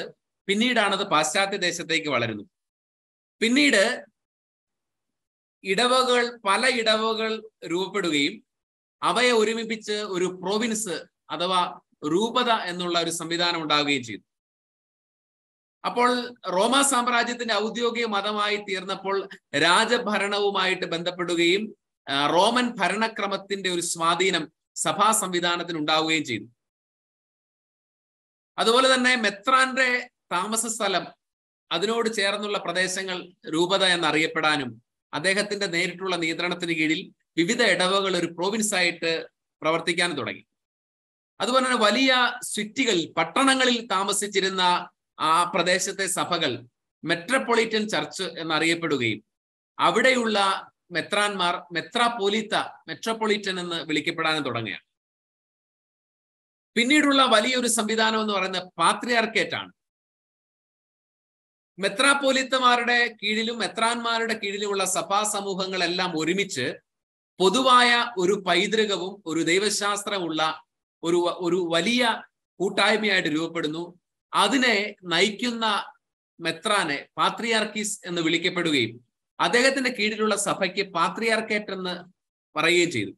അങ്ങനെ ആദ്യത്തെ 5 നൂറ്റാണ്ടിൽ പ്രധാനപ്പെട്ട 5 പാത്രിയാർക്കേറ്റുകൾ സഭയിലുണ്ടായി. പെൻറ്റാർക്കി എന്നാണ് ഇവ അറിയപ്പെട്ടിരുന്നത്. അത് റോമ, അലക്സാണ്ട്രിയ, അന്ത്യോക്യ, കോൺസ്റ്റാന്റിനോപ്പിൾ, ജെറൂസലേം എന്നീ 5 പാത്രിയാർക്കേറ്റുകളാണ്. ഇതിൽ പ്രമുഖ സ്ഥാനമുണ്ടായിരുന്നത് റോമ മെത്രാനായിരുന്നു, റോമിലെ പാത്രിയാർക്കീസിനായിരുന്നു. ഇനി നമുക്ക് സഭകളെ കുറിച്ചാണ്. പൗരസ്ത്യ സഭകൾ, പാശ്ചാത്യ സഭകൾ എന്ന വിഭജനങ്ങൾ നമ്മൾ കണ്ടിട്ടുണ്ട്. എന്താണ് ഈ പൗരസ്ത്യം, പാശ്ചാത്യം എന്ന് പറയുന്നത്? വളരെ ലളിതമാണ്, ഇത്രയേ ഉള്ളൂ. ഡയോക്ലീഷ്യൻ ചക്രവർത്തി അദ്ദേഹത്തിന്റെ സാമ്രാജ്യത്തെ 4ആയിട്ട് തിരിച്ചിരുന്നു. പിന്നീട് കോൺസ്റ്റന്റൈൻ ചക്രവർത്തിയാണ് 2ആയിട്ട് തിരിക്കുകയാണ് പാശ്ചാത്യം, പൗരസ്ത്യം. പാശ്ചാത്യ റോമാ സാമ്രാജ്യം, വെസ്റ്റേൺ റോമിന്റെ എംപയറിന്റെ തലസ്ഥാനമായിട്ട് അദ്ദേഹം റോമ പട്ടണത്തെയും ഈസ്റ്റേൺ റോമൻ എംപയറിന്റെ തലസ്ഥാനമായി കോൺസ്റ്റാന്റിനോപ്പിളിനെയും നിയമിക്കുകയാണ്. പിന്നീട് കോൺസ്റ്റന്റൈന്റെ മരണത്തിന് ശേഷം കോൺസ്റ്റാന്റിനോപ്പിൾ ബൈസന്റൈൻ എംപയർ എന്ന പേരിൽ അറിയപ്പെടുകയും പൗരസ്ത്യ റോമാ സാമ്രാജ്യം അങ്ങനെ സ്വതന്ത്രമായി ഭരിക്കപ്പെടുകയും ചെയ്യുന്നു. ഈ പാശ്ചാത്യ റോമിൻ സാമ്രാജ്യത്തിന്റെ പരിധിയിൽപ്പെട്ട സഭ പാശ്ചാത്യ സഭ എന്നറിയപ്പെടും. പൗരസ്ത്യ റോമാ സാമ്രാജ്യത്തിന്റെ പരിധിയിൽപ്പെട്ട സഭ പൗരസ്ത്യ സഭകൾ എന്നറിയപ്പെടുന്നു. ഈ ഒരു കോണ്ടക്സ്റ്റിലാണ് നമ്മൾ റീത്ത് എന്ന വാക്കിനെ മനസ്സിലാക്കേണ്ടത്. എന്താണ് റീത്ത് എന്ന് പറയുന്നത്? പ്രാദേശിക സഭകളുടെ ആരാധനക്രമം, കാനൺ നിയമം, ഭരണകൂടം, ഇങ്ങനെയുള്ള കാര്യങ്ങളെല്ലാം ഉൾപ്പെടുന്നതാണ് ഒരു റീത്ത് എന്ന് പറയുന്നത്. ഒരു റീത്ത് എങ്ങനെയാണ്, വ്യത്യസ്ത റീത്തുകൾ എങ്ങനെയാണ് സഭയിൽ ഉണ്ടാവുന്നത്? അപ്പസ്തോലന്മാർ വ്യത്യസ്ത പ്രദേശങ്ങളിൽ പോയി സുവിശേഷം പ്രസംഗിച്ചു. റോമിലും അലക്സാണ്ട്രിയയിലും അന്ത്യോക്യയിലും കോൺസ്റ്റാന്റിനോപ്പിളിലും ഇന്ത്യയിലും ഒക്കെ വന്നു. അവിടുത്തെ ജനങ്ങൾ അവരുടെ ഒരു സാംസ്കാരിക പശ്ചാത്തലത്തിൽ വിശ്വാസം സ്വീകരിക്കുന്നു. ആ വിശ്വാസം അവരുടെ സംസ്കാരത്തിലൂടെ അവർ ആരാധനാക്രമങ്ങളായിട്ടും ഒക്കെ അവർ അത് പ്രതിഫലിപ്പിക്കുകയാണ്. അങ്ങനെ വ്യത്യസ്ത സംസ്കാരത്തിൽ വിശ്വാസം സ്വീകരിച്ച് അതിനോട് ഉള്ള ആരാധനക്രമത്തിന്റെ രൂപത്തിലുള്ള പ്രത്യുത്തരങ്ങൾ വിവിധ വ്യത്യസ്തമായ റീത്തുകളായിട്ട് രൂപപ്പെടുകയാണ്. അപ്പൊ സഭയിൽ എന്ത് കാര്യത്തിലാണ് ഐക്യമുള്ളത്? 3 കാര്യത്തിലാണ്: വിശ്വാസം, ഹയരാർക്കി, കൂദാശകൾ. ഈ 3 കാര്യത്തിൽ സഭയിൽ ഐക്യമുണ്ടാവുകയും ആരാധനക്രമം, ഭരണ സംവിധാനം, ആരാധന ഭാഷ, വേഷവിധാനം, ഇങ്ങനെയുള്ള കാര്യങ്ങളിൽ സഭയിൽ വ്യത്യസ്തത ഉണ്ടാവുകയും ചെയ്തു. ആ വ്യത്യസ്തതയുടെ കാരണം എന്താണ്? മനുഷ്യ സംസ്കാരങ്ങളുടെ വ്യത്യസ്തത തന്നെയാണ്. വിവിധ സംസ്കാരങ്ങൾ വ്യത്യസ്തപ്പെട്ടിരിക്കുന്നു. ആ സംസ്കാരങ്ങൾ വിശ്വാസം സ്വീകരിക്കപ്പെട്ടതുകൊണ്ട് സംസ്കാരങ്ങളുടെ വൈവിധ്യം ആ വിശ്വാസത്തിലൂടെ പ്രതിഫലിപ്പിക്കപ്പെട്ടു. സംസ്കാരങ്ങളെ നശിപ്പിച്ചിട്ട് ഒരു യൂണിഫോമിറ്റി രൂപപ്പെടുത്താനല്ല സഭയുടെ ശ്രമം, മറിച്ച് സംസ്കാരങ്ങളുടെ തനിമ നിലനിർത്തിക്കൊണ്ട് സഭയുടെ ഐക്യം, യൂണിറ്റി സ്ഥാപിക്കപ്പെടാനാണ്. ആ യൂണിറ്റി വിശ്വാസത്തിലും ഭരണ സംവിധാനത്തിലും കൂദാശകളിലുമാണ് ഐക്യമുണ്ടായിരുന്നത്. അപ്പോൾ ഓരോ റീത്തിനും അതിൻ്റെതായ ഒരു ഭരണ സംവിധാനം, ഒരു ആരാധനക്രമം, ഒരു ഭാഷ, ലിറ്റർജിക്കൽ ലാംഗ്വേജ്, അങ്ങനെ ഒരു നിയതമായ ക്രമം രൂപപ്പെടുകയാണ്. നമ്മുടെ സഭയ്ക്കുള്ള പ്രതിസന്ധി, നമ്മുടെ സഭയ്ക്ക് സ്വന്തമായ ഒരു ആരാധനക്രമം പോലും ഇല്ല എന്നുള്ളതാണ്. ഒരു റീത്തിന്റെ ഏറ്റവും വലിയ സവിശേഷത അതിന് സ്വന്തമായ ഒരു ആരാധന സംവിധാനം ഉണ്ടാവണം എന്നുള്ളതാണ്. നമുക്ക് അതുപോലും കാലക്രമത്തിൽ നഷ്ടപ്പെട്ടു പോയ 15-ാം നൂറ്റാണ്ടിന് ശേഷം അത് നഷ്ടപ്പെട്ടു പോയ ഒരു സമൂഹമാണ് നമ്മുടേത്. അപ്പൊ നമ്മൾ തിരിച്ചുപോക്കിലേക്കുള്ള സ്ട്രഗിളിന്റെ കാലഘട്ടമാണ്, സംഘർഷത്തിന്റെ ഒരു കാലഘട്ടമാണ്. നിശ്ചയമായിട്ടും നമ്മൾ ഈ സംഘർഷ കാലഘട്ടത്തെ അല്പം പ്രയാസപ്പെട്ടാണെങ്കിലും അതിജീവിച്ച് ഒരു റീത്തിന്റെ ഏകദാനതയിലേക്ക് നമ്മൾ വളരും എന്നുള്ളതാണ് നമ്മുടെ പ്രത്യാശ. അപ്പൊ അങ്ങനെ പൗരസ്ത്യ പാശ്ചാത്യ സഭകൾ രൂപപ്പെടുകയാണ്. അത് വ്യത്യസ്ത സഭകൾ പാശ്ചാത്യ റീത്തിൽ തന്നെ വ്യത്യസ്ത ഉപവിഭാഗങ്ങൾ ഉണ്ടായിരുന്നു. പിന്നീട് അതൊക്കെ ഏകോപിച്ച് ലത്തീൻ ഭാഷയിൽ റോമൻ റൈറ്റ് എന്നുള്ള ഒറ്റ രീതിയിലേക്ക് അവർ ഏകീകരിക്കപ്പെട്ടു. എന്നാൽ പൗരസ്ത്യ സഭകളിൽ പല വിഭാഗങ്ങൾ ഇന്നും നിലനിൽക്കുന്നുണ്ട്. കത്തോലിക്ക സഭ 24 വ്യക്തിസഭകളുടെ കൂട്ടായ്മയാണിത്. അതിൽ 23 എണ്ണവും പൗരസ്ത്യ സഭകളും ഒരു ലത്തീൻ സഭയുമാണ്. അപ്പോൾ ഇങ്ങനെയുള്ള റീത്തിന്റെ വൈവിധ്യം സഭയിലുണ്ട്. അത് സംസ്കാരങ്ങളുടെ വൈവിധ്യത്തിന്റെ തന്നെ, വിശ്വാസം സ്വീകരിക്കപ്പെട്ട വിവിധ സംസ്കാരങ്ങളുടെ വൈവിധ്യം തന്നെയാണ് വ്യത്യസ്തമായ റീത്തുകളിലൂടെ പ്രതിഫലിക്കുന്നത്.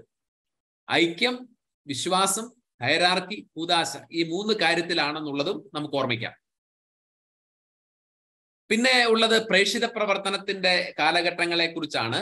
സഭ സ്വഭാവത്താലെ മിഷണറിയാണ്. നിങ്ങൾ ലോകമെങ്ങും പോയി എല്ലാ സൃഷ്ടികളോട് സുവിശേഷം പറയാനാണ് മത്തായി 28:20 ക്രിസ്തുവിന്റെ കൽപ്പന.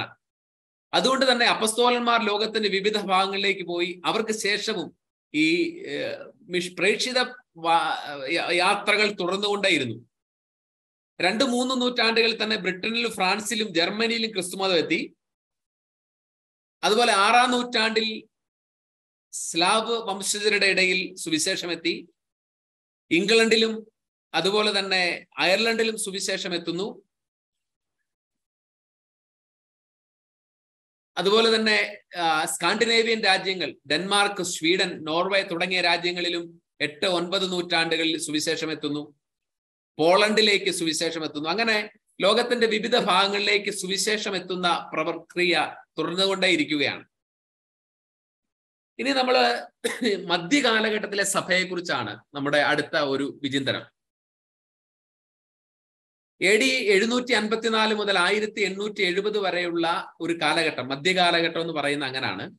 ഈ കാലത്ത് മാർപ്പാപ്പമാർ സഭയുടെ തലവൻ മാത്രമായിരുന്നില്ല, അതോടൊപ്പം തന്നെ പേപ്പൽ സ്റ്റേറ്റിന്റെ ഭരണാധികാരി കൂടിയായിരുന്നു. അങ്ങനെ AD 313 റോമാ സാമ്രാജ്യത്തിൽ സഭ സ്വതന്ത്രയായപ്പോൾ സഭയ്ക്ക് ധാരാളം സ്വത്ത് കൈവന്നു. പ്രത്യേകിച്ച് ഇറ്റലിയുടെ മധ്യഭാഗത്ത് പേപ്പൽ സ്റ്റേറ്റ് അഥവാ പത്രോസിന്റെ പത്രമേനി എന്നറിയപ്പെടുന്ന ഒരു വലിയ ഭൂവിഭാഗത്തിന്റെ അധിപനും കൂടി ആയിരുന്നു മാർപ്പാപ്പ. അപ്പോൾ രാഷ്ട്രത്തലവനും കൂടി ആയപ്പോൾ ഈ രാഷ്ട്രത്തിന്റെ സംരക്ഷണവും കൂടി മാർപ്പാപ്പയുടെ ചുമതലയായിട്ട് വന്നു. അങ്ങനെ മറ്റുള്ള നാട്ടുരാജ്യങ്ങളുടെ ആക്രമണത്തിൽ നിന്ന്, ബാർബേറിയന്മാരുടെ ആക്രമണത്തിൽ നിന്ന് പേപ്പൽ സ്റ്റേറ്റിന്റെ സംരക്ഷണത്തിന് വേണ്ടി മാർപ്പാപ്പയ്ക്ക് പലപ്പോഴും ക്രൈസ്തവ രാജാക്കന്മാരുടെ സംരക്ഷണം തേടേണ്ടി വന്നു. അങ്ങനെ മാർപ്പാപ്പമാർ സംരക്ഷണം തേടിയിരുന്നത് ഫ്രാൻസിലെ ചാർലിമെയിന്റെ കാലം മുതലാണ്. കാർലോ മാഞ്ഞോ എന്ന് ലത്തീനിൽ അല്ലെങ്കിൽ ഇറ്റാലിയൻ ഭാഷയിൽ അറിയപ്പെടുന്ന ചാർലിമെയിൻ, മഹാനായ ചാർലിമെയിന്റെ കാലഘട്ടം മുതലാണ് ഈ മാർപ്പാപ്പമാർ കൂടുതലായി രാഷ്ട്രീയ സംരക്ഷണം ഫ്രാൻസിലെ രാജാക്കന്മാരിൽ നിന്ന് തേടിക്കൊണ്ടിരുന്നത്. അത് പലപ്പോഴും ഈ രാജാക്കന്മാരുടെ അമിതമായ കൈകടത്തലുകൾ പേപ്പസിയെ തന്നെ മലിനപ്പെടുത്തുന്നതായിട്ടും നമ്മൾ ചരിത്രത്തിൽ കാണുന്നുണ്ട്. ഈ അമിതമായ രാഷ്ട്രീയ ഇടപെടൽ കൊണ്ട് രാജാക്കന്മാരുടെ ഉറ്റവരും സ്നേഹിതരും ഒക്കെ ആത്മീയ സ്ഥാനങ്ങളിൽ ചെന്നിരിക്കുകയും സഭയുടെ അധികാര സ്ഥാനങ്ങളും ആത്മീയ സ്ഥാനങ്ങളും അങ്ങനെ തന്നെ പലയിടത്തും ധാർമ്മികമായ അധപ്പതനത്തിന് ഇടയാവുകയൊക്കെ ചെയ്തു. അപ്പൊ അങ്ങനെ സഭ ഈ മധ്യകാലഘട്ടം, ഒരു ഇരുണ്ട കാലഘട്ടം എന്ന് പറഞ്ഞാൽ അധികാരവും ആത്മീയതയും കൂടെ ഇഴചേർന്ന് ദുഷിച്ചു പോയ ഒരു കാലഘട്ടമാണ്. ഇങ്ങനെ ഈ കാലഘട്ടത്തിൽ ഈ ദുഷിപ്പ് ഉണ്ടാകുമ്പോൾ തന്നെ നവീകരണത്തിന് വേണ്ടിയുള്ള ആഗ്രഹം മനുഷ്യരുടെ ഇടയിലുണ്ട്. ഏറ്റവും ആദ്യം ഇങ്ങനെയുള്ള ഈ ആത്മീയ ജീർണത സംഭവിക്കുന്നത് വൈദികരിലും ആശ്രമങ്ങളിൽ സന്യസ്തരിലും ഒക്കെ ആയതുകൊണ്ട് തന്നെ അവരുടെ ഇടയിൽ നിന്ന് തന്നെയാണ് നവീകരണത്തിന് വേണ്ടിയുള്ള ആഗ്രഹങ്ങൾ തുടങ്ങുന്നത്. അങ്ങനെയാണ് സന്യാസ പ്രസ്ഥാനം തുടങ്ങുന്നത്. ക്ലൂണിയൻ സന്യാസ പ്രസ്ഥാനം തുടങ്ങുന്നു. ക്ലൂണി എന്ന് പറയുന്ന പട്ടണത്തിലാണ്. അതുപോലെ തന്നെ മെൻഡിക്കന്റ് ഓർഡേഴ്സ്, ഭിക്ഷാന്തേഹികളായ സന്യാസികൾ, അതിലേറ്റവും പ്രധാനപ്പെട്ടത് അസീസിലെ ഫ്രാൻസിസും വിശുദ്ധ ഡൊമിനിക്കുമാണ്. മധ്യകാലഘട്ടത്തിലെ സഭയുടെ ജീർണതയ്ക്ക് സഭയിൽ ജീവിച്ചുകൊണ്ട് തന്നെ പരിഹാരം ചെയ്യാൻ വേണ്ടിയിട്ട് ഇറങ്ങിയ ആളുകളാണ് അവർ. അവരുടെ ആത്മീയ തേജസ് കൊണ്ട് അവർ ഒരു കാലഘട്ടത്തിലെ സന്യാസത്തെ മുഴുവൻ പുതിയ ദിശാബോധം കൊടുക്കുകയും നവീകരിക്കുകയും ചെയ്തവരാണ്. അതുപോലെ തന്നെ മധ്യകാലഘട്ടത്തിൽ ഉണ്ടായിരുന്ന മറ്റൊരു വിഷയമാണ് ഇൻക്വിസിഷൻ. സഭയ്ക്കുള്ളിൽ പല പ്രതിസന്ധികൾ രൂപപ്പെട്ടു കഴിഞ്ഞപ്പോൾ അതിനോടുള്ള ശിക്ഷണ നടപടികളാണ് ഇൻക്വിസിഷൻ എന്ന പേരിൽ നടന്നത്. ക്രൈസ്തവ വിശ്വാസത്തിനെതിരായ പ്രവർത്തികൾ കണ്ടുപിടിക്കുക, മതദ്രോഹ പ്രവർത്തനങ്ങൾ നിരോധിക്കുക, ഇവയിൽ ഏർപ്പെടുന്നവരെ ശിക്ഷിക്കുക, വിശ്വാസവിരുദ്ധ ഗ്രന്ഥങ്ങൾ നിരോധിക്കുക. ഇതിനൊക്കെ വേണ്ടി ഗ്രെഗറി 9 മാർപ്പാപ്പ സ്ഥാപിച്ച ഒരു പ്രത്യേക കോടതിയാണ് ഇൻക്വിസിഷൻ കോടതി. പിന്നീട് ഇത് രാഷ്ട്രീയത്തിന്റെ ഇടപെടലോടുകൂടി സംഭവിച്ച എന്താണെന്ന് ചോദിച്ചാൽ, തങ്ങൾക്ക് വിരോധമുള്ള പലരെയും പീഡിപ്പിക്കുന്നതിന് വേണ്ടി ഇത് ഉപയോഗിക്കപ്പെടുകയും അതിന്റെ പാപഭാരം മുഴുവൻ സഭയുടെ ശിരസിലേക്ക് വരികയും ചെയ്തു എന്നുള്ളതാണ്. ഇങ്ങനെ മധ്യകാലഘട്ടം ആത്മീയതയും ഭൗതികതയും അധികാരവും ആത്മീയതയും ഒക്കെ തമ്മിൽ വളരെ ഇഴചേരുകയും അതിന്റെ ആത്മീയതയുടെ പരിശുദ്ധി ഒരു പങ്കുവരെ നഷ്ടപ്പെടുകയും ചെയ്ത കാലഘട്ടമാണ്. അതോടൊപ്പം തന്നെ നവീകരണത്തിന് വേണ്ടി ഒരു ആഗ്രഹം സന്യസ്തരിലും സഭാ നേതൃത്വത്തിനുള്ളിലും ശക്തമായി രൂപപ്പെട്ട കാലഘട്ടമാണ്. നവീകരണത്തിന് വേണ്ടിയുള്ള സന്യാസ സമൂഹങ്ങൾ തുടങ്ങിയ കാലഘട്ടമാണ്. ഇനി നമുക്ക് പഠിക്കാനുള്ള വളരെ പ്രധാനപ്പെട്ട ഒരു മധ്യകാലഘട്ടത്തിലെ ഒരു വിഷയം ക്രിസ്തീയ സഭയും ഇസ്ലാം മതവും തമ്മിലുള്ള ബന്ധത്തെക്കുറിച്ചാണ്. 6-ാം നൂറ്റാണ്ടിലാണ് ഇസ്ലാം മതം ആരംഭിക്കുന്നത്. ക്രൈസ്തവ മതത്തിന്റെ വളരെ വ്യാപകമായി ക്രിസ്തുമതം പ്രചരിച്ചിരുന്ന സ്ഥലങ്ങളിൽ തന്നെയാണ് ഇസ്ലാം തുടങ്ങുന്നത്. എന്നാൽ പിന്നീട് ആദ്യകാലഘട്ടങ്ങളിൽ മുഹമ്മദിന് ക്രൈസ്തവരോടും യഹൂദരോടും മൃദു സമീപനമായിരുന്നെങ്കിൽ പിന്നീട് അദ്ദേഹത്തിന്റെ മദീനയിലേക്കുള്ള താമസത്തിന് ശേഷം അദ്ദേഹം ക്രിസ്ത്യാനികളെയും യഹൂദരെയും ശത്രുക്കളായി കണക്കാക്കുകയും അവർ നശിപ്പിക്കപ്പെടേണ്ടവരാണെന്നുള്ള ധാരണ അദ്ദേഹത്തിൽ രൂപപ്പെടുകയും ചെയ്യുന്നുണ്ട്. ഈ രണ്ടു കൂട്ടരെയും, ക്രിസ്ത്യാനികളെ യഹൂദരെ ശപിച്ചുകൊണ്ടാണ് മുഹമ്മദ് മരണമടയുന്നത് എന്ന് ചരിത്രം പറയുന്നുണ്ട്. അപ്പോൾ ആ ഒരു ഭിന്നത പിന്നീട് ക്രിസ്ത്യൻ മേഖലകളിലൂടെ തന്നെയാണ് ഇസ്ലാമിന്റെ വളർച്ച ഉണ്ടായത്. അർമേനിയൻ കൂട്ടക്കൊല ഉദാഹരണമായിട്ട് പറഞ്ഞാണ്. അത് 19-ാം നൂറ്റാണ്ടിലാണ്. അതിലുമൊക്കെ ഭീകരമായ അനേക കൂട്ടക്കൊലകൾ ചരിത്രത്തിൽ നടന്നിട്ടുണ്ട്. ഇന്ന് മുസ്ലിം ഭൂരിപക്ഷ പ്രദേശങ്ങളൊക്കെ ഒരു കാലത്ത് ക്രൈസ്തവ വിശ്വാസത്തിന്റെ ഏറ്റവും വലിയ കേന്ദ്രങ്ങളായിരുന്നു. ഈജിപ്റ്റ് സന്യാസത്തിന്റെ പിള്ളത്തൊട്ടിലായിരുന്നു. ഈജിപ്റ്റ്, സിറിയ, തുർക്കി ആദിമ ക്രൈസ്തവരുടെ ഏറ്റവും വലിയ കേന്ദ്രം. പൗരസ്ത്യ റോമാ സാമ്രാജ്യത്തിന്റെ തലസ്ഥാനമായിരുന്നു കോൺസ്റ്റാന്റിനോപ്പിൾ. അതിന്ന് അറിയപ്പെടുന്ന ഇസ്താംബൂൾ എന്നാണ്. അപ്പോൾ ഇങ്ങനെ തുടക്കത്തിൽ സൗഹൃദപരമായിരുന്നെങ്കിൽ പിന്നീട് അവിശ്വാസികൾക്കെതിരെയുള്ള വിശുദ്ധ യുദ്ധങ്ങൾ ഖലീഫമാരുടെ നേതൃത്വത്തിൽ നടക്കുകയും മുസ്ലിം അധിനിവേശ പ്രദേശങ്ങളിൽ ക്രൈസ്തവർ നിഷ്കരുണം പീഡിപ്പിക്കപ്പെടുകയും മതം മാറ്റപ്പെടുകയും ഒക്കെ ചെയ്യുകയാണ്. അങ്ങനെയുള്ള പീഡനങ്ങളുടെ ഒരു പ്രധാനപ്പെട്ട കാലഘട്ടമായിരുന്നു 10-ാം നൂറ്റാണ്ട്, AD 10-ാം നൂറ്റാണ്ട് എന്നൊക്കെ പറയുന്നു. AD 9-ാം നൂറ്റാണ്ടൊക്കെ ആയപ്പോഴത്തേനും ഇവർ ജെറൂസലേം അടക്കമുള്ള ക്രൈസ്തവ കേന്ദ്രങ്ങളൊക്കെയും തുർക്കികളും ഖലീഫമാരും കീഴടക്കുന്നു. 1010 ഹക്കീം എന്ന് പറയുന്ന ഖലീഫ തിരുക്കല്ലറയുടെ മുകളിൽ ഉണ്ടായിരുന്ന ഹോളി സെപ്പോൾക്കർ എന്ന് പറയുന്ന കർത്താവിന്റെ കാൽവരി ഉൾപ്പെടെയുള്ള ദേവാലയം നശിപ്പിച്ചു കളയുന്നു. അതിന്റെ കാൽവരിയിലെ കുരിശു നാട്ടപ്പെട്ട സ്ഥലത്തെ പാറ പോലും പൊട്ടിച്ചു കളഞ്ഞു എന്നാണ് പറയുന്നത്. അങ്ങനെ ഇവർ തുർക്കികൾ ജെറുസലേം കീഴടക്കി തിരുക്കല്ലറ സന്ദർശിക്കുന്ന തീർത്ഥാടകരിൽ നിന്ന് ഭീമമായ നികുതി ഈടാക്കുന്നുണ്ട്. അതുപോലെ തന്നെ തീർത്ഥാടകരിലെ സ്ത്രീകളെ മാനഭംഗപ്പെടുകയും അടിമകളാക്കി പിടിച്ചുകൊണ്ടുപോവുകയും കൊല ചെയ്യപ്പെടുകയും ചെയ്യുന്നുണ്ട്. അങ്ങനെ ജെറുസലേമിലെ സഭ വലിയ പീഡനത്തിനിരയാകുകയാണ്. ജെറുസലേമിലെ സഭ മാത്രമല്ല, അന്ത്യോക്യ അവർ കീഴടക്കുന്നു, എദേസ കീഴടക്കുന്നു. എദേസയാണ് ഇന്നത്തെ ഉർഫ എന്നറിയപ്പെടുന്ന പട്ടണം. ഈ സുറിയാനി ഭാഷയൊക്കെ പിറന്ന സ്ഥലമാണ്. ലോകത്തിലെ ആദ്യത്തെ ക്രൈസ്തവ ലാംഗ്വേജ് ആണ് സുറിയാനി. അത് പിറന്ന സ്ഥലമാണ് എദേസ. അതാണ് ഇന്നത്തെ ഉർഫ എന്നറിയപ്പെടുന്നത്. അപ്പൊ ഇവിടെയൊക്കെ പീഡനങ്ങൾ, ഭീകരമായ പീഡനങ്ങൾ നടക്കുകയാണ്. ക്രൈസ്തവർക്ക് ജീവിക്കാൻ ഗതിയില്ലാതെ വരുന്നു. അങ്ങനെ ജെറുസലേമിലെ ക്രൈസ്തവരും മധ്യപൂർവേഷ്യൻ പൗരസ്ത്യ ദേശത്തെ ക്രൈസ്തവരും നിരന്തരം റോമിലേക്ക് നിലവിളിക്കുകയാണ്, ഞങ്ങളെ സഹായിക്കണം. ഈ ഒരു കാലഘട്ടത്തിന്റെ പ്രത്യേകത, കോൺസ്റ്റാന്റിനോപ്പിൾ ആസ്ഥാനമായി ഭരിച്ചിരുന്ന ബൈസന്റൈൻ സാമ്രാജ്യത്തിന്റെ ശക്തി ക്ഷയിക്കുകയും തുർക്കികളുടെ ആക്രമണത്തെ ചെറുത്തു നിൽക്കാൻ പറ്റാതാവുകയും ചെയ്യാണ്. കുരിശുയുദ്ധം നടക്കുന്ന ഉർബൻ 2-ാമൻ മാർപ്പാപ്പയാണ്. കുരിശുയുദ്ധ കാലഘട്ടത്തെ കുറിച്ച് നമ്മൾ പറയുമ്പോൾ 1096 മുതൽ 1291 വരെയുള്ള 200 വർഷങ്ങളാണ് കുരിശുയുദ്ധ കാലഘട്ടം എന്ന് പറയുന്നത്. 1, 2, 3 വർഷം കൊണ്ട് കഴിഞ്ഞു പോയതല്ല. ഉർബൻ 2-ാമൻ മാർപ്പാപ്പയാണ് കുരിശുയുദ്ധത്തിന് ആഹ്വാനം ചെയ്യുന്നതെങ്കിലും അദ്ദേഹത്തിന് വളരെ മുമ്പ് തന്നെ 1003 ജീവിച്ചിരുന്ന സിൽവസ്റ്റർ 2-ാമൻ മാർപ്പാപ്പ, അതുപോലെ 1012 കാലഘട്ടത്തിൽ സെൽജിയൂസ് 4-ാമൻ മാർപ്പാപ്പ, 1085 ഗ്രിഗറി 7-ാമൻ മാർപ്പാപ്പ, അദ്ദേഹം മരണത്തിന് മുമ്പ് ഇങ്ങനെയാണ് പറഞ്ഞത്: പ്രപഞ്ചം മുഴുവൻ ഭരിക്കുന്നതിനേക്കാൾ ഞാൻ ആഗ്രഹിക്കുന്നത് വിശുദ്ധ സ്ഥലങ്ങൾ രക്ഷപ്പെടുത്താൻ വേണ്ടി എൻ്റെ ജീവൻ അപകടപ്പെടുത്താനാണ് എന്ന് പറഞ്ഞ ആളാണ് ഗ്രിഗറി 7-ാമൻ മാർപ്പാപ്പ. ഈ മാർപ്പാപ്പമാരൊക്കെ പൗരസ്ത്യ ദേശത്തെ ക്രൈസ്തവരെ രക്ഷിക്കാൻ വേണ്ടി എന്തെങ്കിലും ചെയ്യണം, അവർ ഉന്മൂലനം ചെയ്യപ്പെട്ട് പോകാതിരിക്കാൻ എന്തെങ്കിലും ചെയ്യണമെന്ന് നിരന്തരമായി ആഹ്വാനം ചെയ്യുന്ന ആളുകളാണ്. കുരിശുയുദ്ധങ്ങളുടെ ഏറ്റവും ത്വരിത കാരണമെന്ന് പറയുന്നത് ബൈസന്റൈൻ ചക്രവർത്തിയായിരുന്ന അലക്സിയൂസ് കോംനേസിസ്. അദ്ദേഹം 1081 മുതൽ 1118 വരെ കോൺസ്റ്റാന്റിനോപ്പിൾ ഭരിച്ചിരുന്ന ആളാണ്. അദ്ദേഹത്തിന്റെ അടിയന്തരമായ ഒരു സഹായ അഭ്യർത്ഥനയാണ് കുരിശുയുദ്ധത്തിന് ഉർബൻ 2-ാമൻ മാർപ്പാപ്പയ്ക്ക് ഒരു ആഹ്വാനം ചെയ്യാനായിട്ട് കാരണമായത്. അപ്പോൾ നൂറ്റാണ്ടുകളായിട്ട് ഈ തുർക്കികളിൽ നിന്നുള്ള വലിയ ഭീഷണി, ജെറൂസലേം അടക്കമുള്ള ക്രൈസ്തവ കേന്ദ്രങ്ങൾ നശിപ്പിക്കപ്പെടുന്നതിനെ കുറിച്ചുള്ള ആകുലത, പീഡിപ്പിക്കപ്പെടുന്ന ക്രിസ്ത്യാനികൾ, ഇതൊരു വലിയ സങ്കടമായിരുന്നു സഭയുടെ. ആ സങ്കടത്തിൽ നിന്നാണ് പീഡിത സഭയെ രക്ഷിക്കാനും വിശുദ്ധ സ്ഥലങ്ങൾ വീണ്ടെടുക്കാനും വേണ്ടിയിട്ടാണ് കുരിശുയുദ്ധങ്ങൾക്ക് വേണ്ടിയിട്ടുള്ള ആഹ്വാനം ഉയരുന്നത്.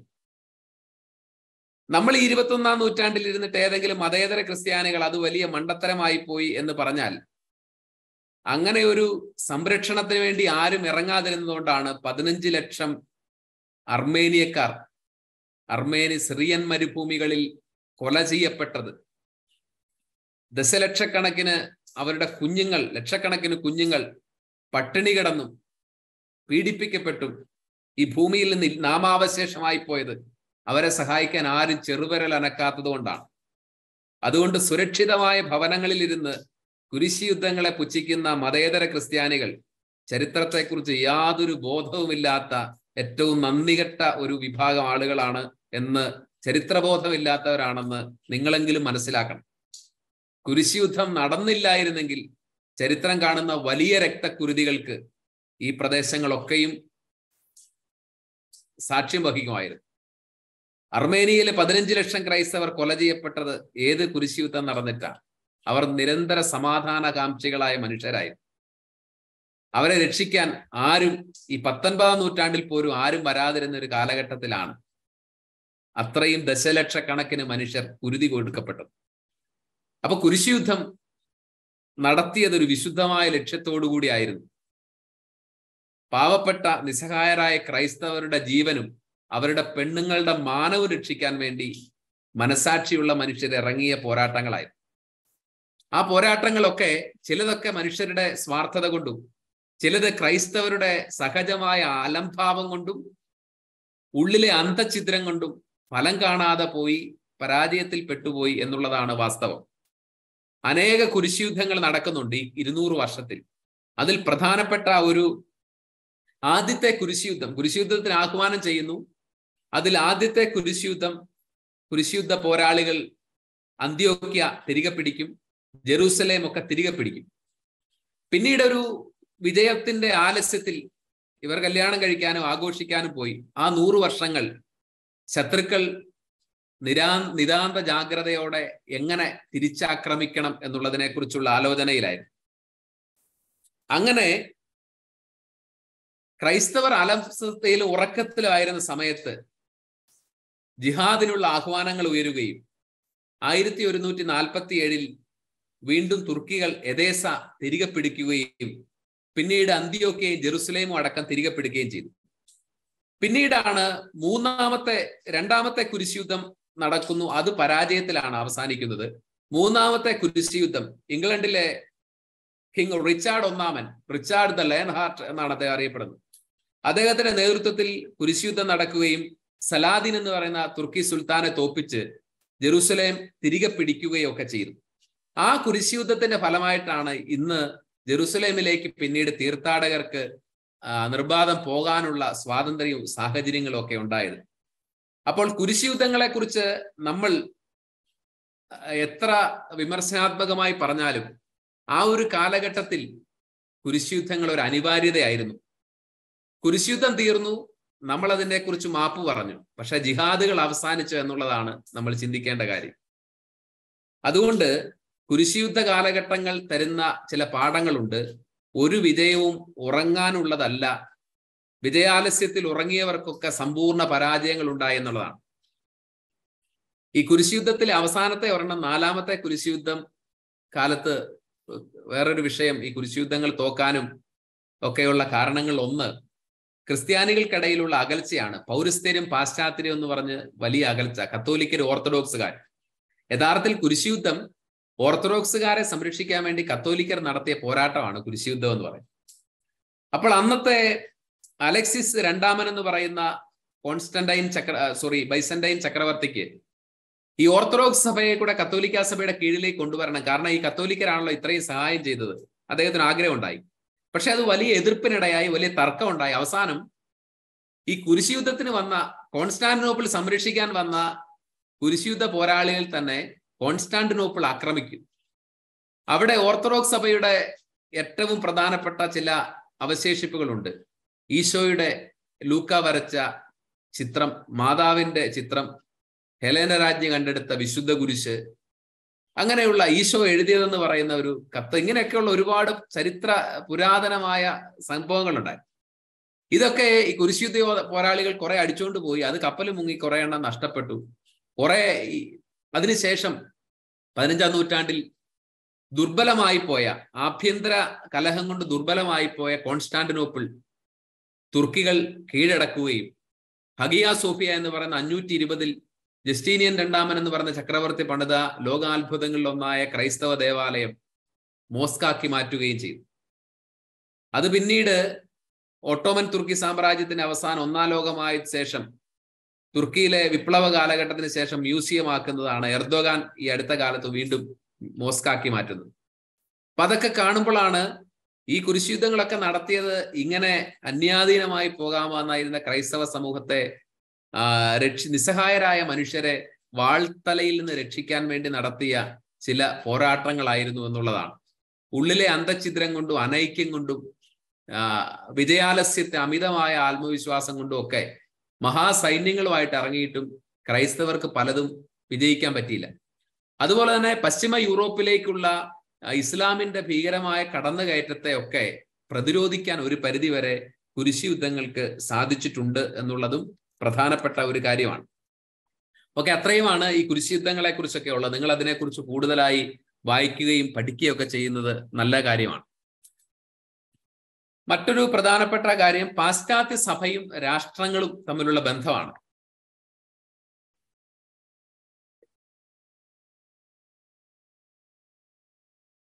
ഈ കാലഘട്ടങ്ങളിൽ, കുരിശുയുദ്ധ കാലഘട്ടങ്ങൾക്കൊക്കെ ശേഷം ഈ മതവും രാഷ്ട്രവും തമ്മിലുള്ള വലിയ അടുപ്പങ്ങൾ ഉണ്ടായ കാലത്തിലുള്ള പ്രശ്നം, സഭാ നേതൃത്വവും രാഷ്ട്രീയ അധികാരികളും തമ്മിലുള്ള പല ഉരസലുകൾ, തർക്കങ്ങൾ ഉണ്ടായി.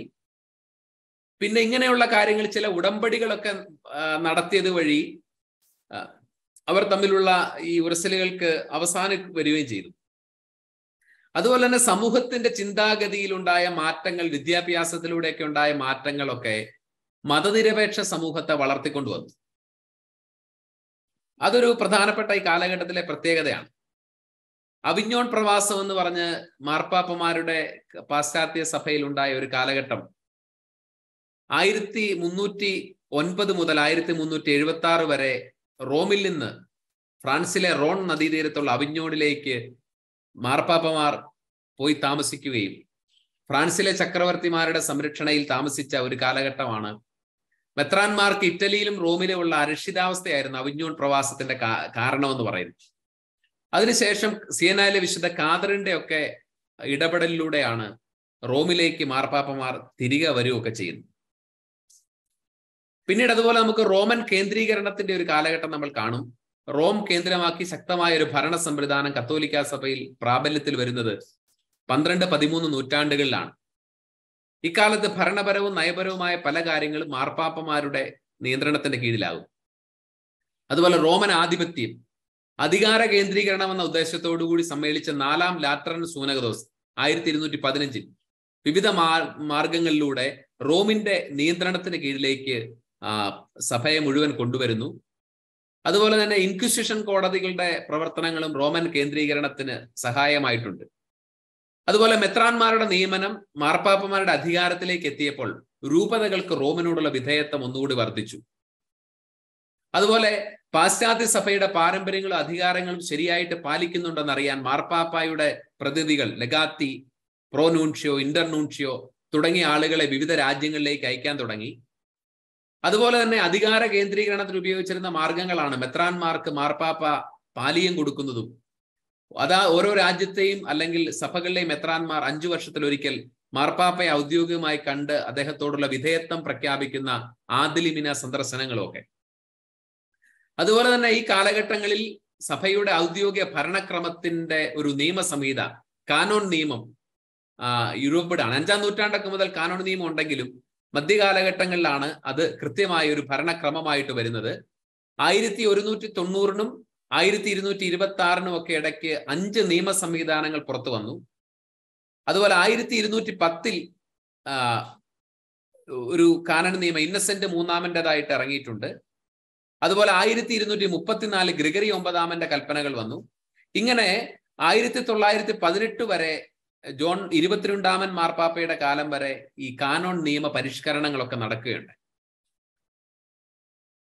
1198 ഇന്നസെന്റ് മൂന്നാമൻ മാർപ്പാപ്പയുടെ കാലം മുതലാണ് മാർപ്പാപ്പമാരുടെ പ്രതാപവും അവരുടെ അധികാരങ്ങളും കുറേയും കൂടെ കേന്ദ്രീകൃതമാവും. അതുപോലെ റോമൻ കൂരിയ ഈ കാലഘട്ടങ്ങളിൽ രൂപപ്പെടുകയാണ്. കത്തോലിക്ക സഭയുടെ പൊതുവായ കാര്യങ്ങളിൽ മാർപ്പാപ്പയെ സഹായിക്കാനുള്ള ഭരണ സംവിധാനമാണ് റോമൻ കൂരിയ എന്ന് പറയുന്നത്. കൂരിയയുടെ പ്രവർത്തനങ്ങൾ വികസിച്ചതോടുകൂടി ജോലി അടിസ്ഥാനപ്പെടുത്തിയുള്ള വിഭജനം വന്നു.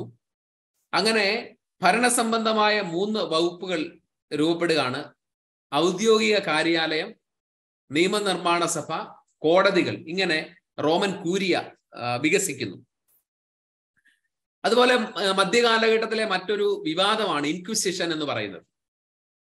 സത്യവിശ്വാസം സംരക്ഷിക്കാനായിട്ട്, അങ്ങനെ അതിനെതിരായിട്ട് നിൽക്കുന്ന ആളുകളെ ശിക്ഷിക്കാനായിട്ട് തുടങ്ങിയ ഒരു സംവിധാനമായിരുന്നു ഇൻക്വിസിഷൻ. 12ാം നൂറ്റാണ്ടിൽ ശക്തി പ്രാപിച്ച ആൽബിജീൻസിയൻ പാഷണ്ഡതയെ പ്രതിരോധിക്കുക എന്നതായിരുന്നു ഇൻക്വിസിഷൻ സംവിധാനത്തിന്റെ പ്രധാന ലക്ഷ്യം എന്ന് പറയുന്നു. എന്നാൽ പിന്നീട് ഈ ഇൻക്വിസിഷൻ കോടതികൾ തന്നെ ഞാൻ മുമ്പ് സൂചിപ്പിച്ചതുപോലെ വ്യക്തിവിരോധങ്ങൾ തീർക്കാനും രാഷ്ട്രീയ അപ്രമാദിത്വങ്ങൾ സ്ഥാപിക്കാനും ഒക്കെയായി പലരും ഉപയോഗിച്ചു തുടങ്ങിയപ്പോഴാണ് അത് മനുഷ്യരെ പീഡിപ്പിക്കുന്ന സംവിധാനങ്ങളായിട്ട് മാറുന്നു. ധാരാളം ആളുകൾ ഈ ഇൻക്വിസിഷൻ കോടതികളിലൂടെ പീഡിപ്പിക്കപ്പെട്ടിട്ടുണ്ട് എന്നുള്ളതും അതിൻ്റെ ഒരു പ്രത്യേകതയാണ്.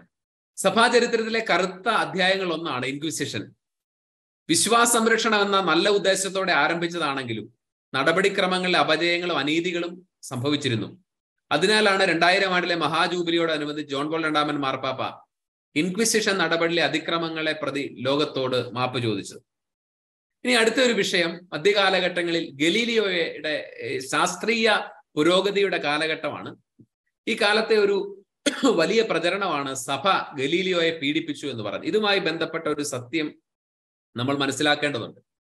സൗരകേന്ദ്രീകൃത വാദമാണ് ഗലീലിയോയെ പീഡിപ്പിക്കാൻ സഭയുടെ കാരണമായിട്ട് കണക്കാക്കുന്നതെങ്കിൽ യഥാർത്ഥത്തിൽ ഈ സൗരകേന്ദ്രീകൃത വാദം ഗലീലിയോ അല്ല ആരംഭിക്കുന്നത്. അത് നിക്കോളാസ് കോപ്പർനിക്കസ് എന്ന് പറയുന്ന കത്തോലിക്ക വൈദികനാണ്, സന്യാസ വൈദികനാണ്. ടോളമിയുടെ ഭൗമകേന്ദ്രീകൃത സിദ്ധാന്തത്തിന് ബദലായി കോപ്പർനിക്കസ് ആണ് സൗരകേന്ദ്രീകൃത വാദം തുടങ്ങുന്നത്. പിന്നീട് ഹീലിയോസെൻട്രിസം കൊണ്ടുവന്ന 1400 നിക്കോളാസ് ഓഫ് പൂസ കത്തോലിക്ക സഭയിലെ ഒരു കർദിനാളായി. അപ്പോൾ ഈ ഒരു സൗരകേന്ദ്രീകൃത വാദത്തിന്റെ പേരിലാണ് സഭ ഗലീലിയോയെ പീഡിപ്പിച്ചതെന്ന് പറയുന്നത് വളരെ തെറ്റായ ഒരു കാര്യമാണ്. ഗലീലിയോയുടെ കാലം വരെ പ്രപഞ്ചത്തിന്റെ കേന്ദ്രം ഭൂമിയാണെന്ന് അരിസ്റ്റോട്ടിലും ടോളമിയും പഠിപ്പിച്ചിരുന്നു. അപ്പോൾ ഭൂമിയാണ് പ്രപഞ്ചത്തിന്റെ കേന്ദ്രം എന്ന രീതിയിൽ സഭയല്ല പറഞ്ഞത്, അത് അരിസ്റ്റോട്ടിലും ടോളമിയും അടക്കമുള്ള ആളുകൾ പറഞ്ഞതാണ്. അതൊരു പ്രബലമായ പൊതുവിശ്വാസമായിരുന്നു. എന്നാൽ AD 1473 നിക്കോളാസ് കോപ്പർനിക്കസിന്റെ വിഖ്യാതമായ ഗ്രന്ഥത്തിലൂടെ സൂര്യനാണ് പ്രപഞ്ച കേന്ദ്രമെന്ന് അദ്ദേഹം വാദിച്ചു. ഈ വാദത്തെയാണ് ഗലീലിയോ പിന്തുണച്ചത്. 1630 ഗലീലിയോ തന്റെ വിഖ്യാത ഗ്രന്ഥമായ dialogue on to great to world system പ്രസിദ്ധം ചെയ്യുന്നു. കോപ്പർനിക്കസിന്റെ സിദ്ധാന്തം മാത്രമാണ് ശരിയെന്നും ടോളമിയുടെ സിദ്ധാന്തം തെറ്റാണെന്നും ഈ ഗ്രന്ഥത്തിലൂടെ ഗലീലിയോ തെളിയിക്കുകയാണ്. എന്നാൽ ബൈബിളിനെ നിഷേധിക്കുന്ന പഠനം എന്ന തെറ്റിദ്ധാരണയിൽ റോമൻ കൂരിയ ഗലീലിയോയ്ക്ക് ശിക്ഷ വിധിക്കുന്നു. 70കാരനായ ഈ ശാസ്ത്രജ്ഞന് വിധിക്കപ്പെട്ട ശിക്ഷ ഇതാണ്: മുട്ടിൽ നിന്ന് വിശ്വാസ പ്രമാണം ഏറ്റുചൊല്ലണം, സൗരകേന്ദ്രീകൃത സിദ്ധാന്തം തള്ളിപ്പറയണം, എന്ന് പറഞ്ഞാൽ പരസ്യമായി പഠിപ്പിക്കരുത്, വീട്ടുതടങ്കലിലായിരിക്കണം. അങ്ങനെ അദ്ദേഹം സ്വന്തം വീട്ടിൽ ഒതുങ്ങിക്കൂടുകയും 1638 4 വർഷമാണ് അദ്ദേഹം വീട്ടുതടങ്കലിൽ നിന്നത്. 1638 ഹെർണിയ രോഗം വന്നപ്പോൾ അദ്ദേഹത്തിനെതിരെയുള്ള വിലക്കുകൾ സഭ പിൻവലിക്കുന്നു. 1642 78ാമത്തെ വയസ്സിൽ അദ്ദേഹം കൂദാശകളൊക്കെ സ്വീകരിച്ചിട്ടാണ് മരണമടയുന്നത്. ഗലീലിയോയും സഭയും തമ്മിൽ ആ കാലഘട്ടങ്ങളിൽ ഒരു ശത്രുതയും ഉണ്ടായിരുന്നില്ല എന്ന് മാത്രമല്ല, ഗലീലിയോയുടെ വളർച്ചയ്ക്കൊക്കെയുള്ള സംവിധാനം ചെയ്തു കൊടുത്ത ഗലീലിയോയുടെ ഉറ്റ സുഹൃത്തായിരുന്നു ഉർബൻ 8 എന്ന് പറയുന്ന മാർപ്പാപ്പ. പിന്നീട് അദ്ദേഹത്തിന്റെ ടു വേൾഡ് സിസ്റ്റം എന്ന് പറയുന്ന പുസ്തകത്തിന്റെ പ്രസിദ്ധീകരണത്തോടനുബന്ധിച്ച് ഉണ്ടായ ചില അസ്വാരസ്യങ്ങളാണ് ഗലീലിയോയ്ക്ക് കൊടുക്കേണ്ടി വന്ന വീട്ടുതടങ്കലും വിശ്വാസ പ്രമാണ ഏറ്റുചൊല്ലലും ഒക്കെ ഉള്ള ശിക്ഷണ നടപടികളിലേക്ക് പോയത്.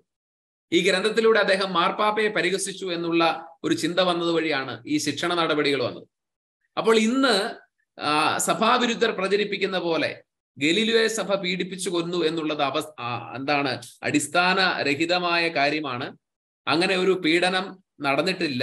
തികഞ്ഞ വിശ്വാസിയായിട്ട് വാർദ്ധക്യത്തിൽ ഗലീലിയോ സഭാപരമായി കൂദാശകൾ സ്വീകരിച്ചാണ് അദ്ദേഹം മരിച്ചത്.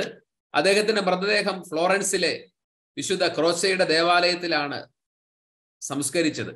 1737 ഗലീലിയോയുടെ കബറിടത്തിന് മുകളിൽ സഭ ഒരു സ്മാരകം പണിത് മഹാനായ ശാസ്ത്രജ്ഞനെ ആദരിക്കുകയും ചെയ്തിട്ടുണ്ട്. അപ്പോൾ 2000 ആണ്ടിലല്ല ഗലീലിയോ സഭ ആദരിച്ചത് എന്നുള്ളതും നമ്മൾ ഓർക്കണം. അപ്പൊ ഈ ചരിത്രം പഠിക്കുമ്പോൾ ഉണ്ടാവുന്ന ഗുണം എന്ന് പറഞ്ഞാൽ സഭാവിരുദ്ധ ലോകം പ്രചരിപ്പിക്കുന്ന ഒരുപാട് അബദ്ധ ധാരണകൾക്ക് നമുക്ക് പരിഹാരം ഉണ്ടാവും എന്നുള്ളതാണ്. സഭ ശാസ്ത്രവിരുദ്ധമാണ് എന്ന് ഒരു വലിയ തെറ്റിദ്ധാരണ വളർത്താറുണ്ട്. സത്യത്തിൽ 17-ാം നൂറ്റാണ്ടിൽ പൊണ്ടിഫിക്കൽ സയന്റിഫിക് അക്കാഡമി സ്ഥാപിച്ച് ശാസ്ത്രത്തെയും ശാസ്ത്രകാരന്മാരെയും പ്രോത്സാഹിപ്പിക്കാൻ ലോകത്താദ്യം മുന്നിട്ടിറങ്ങിയത് കത്തോലിക്ക സഭയാണ്. ആസ്ട്രോഫിസിക്സിൽ വലിയ സംഭാവന ചെയ്ത സ്റ്റീഫൻ ഹോക്കിങ്സ് അദ്ദേഹത്തിന്റെ തമോഗർത്തങ്ങളെ കുറിച്ചുള്ള പഠനത്തിൽ നൊബേൽ പ്രൈസ് കിട്ടുമ്പോൾ അദ്ദേഹം വീൽ ചെയറിലാണ്. അന്ന് ഈ 35-കാരനായ യുവ ശാസ്ത്രജ്ഞന്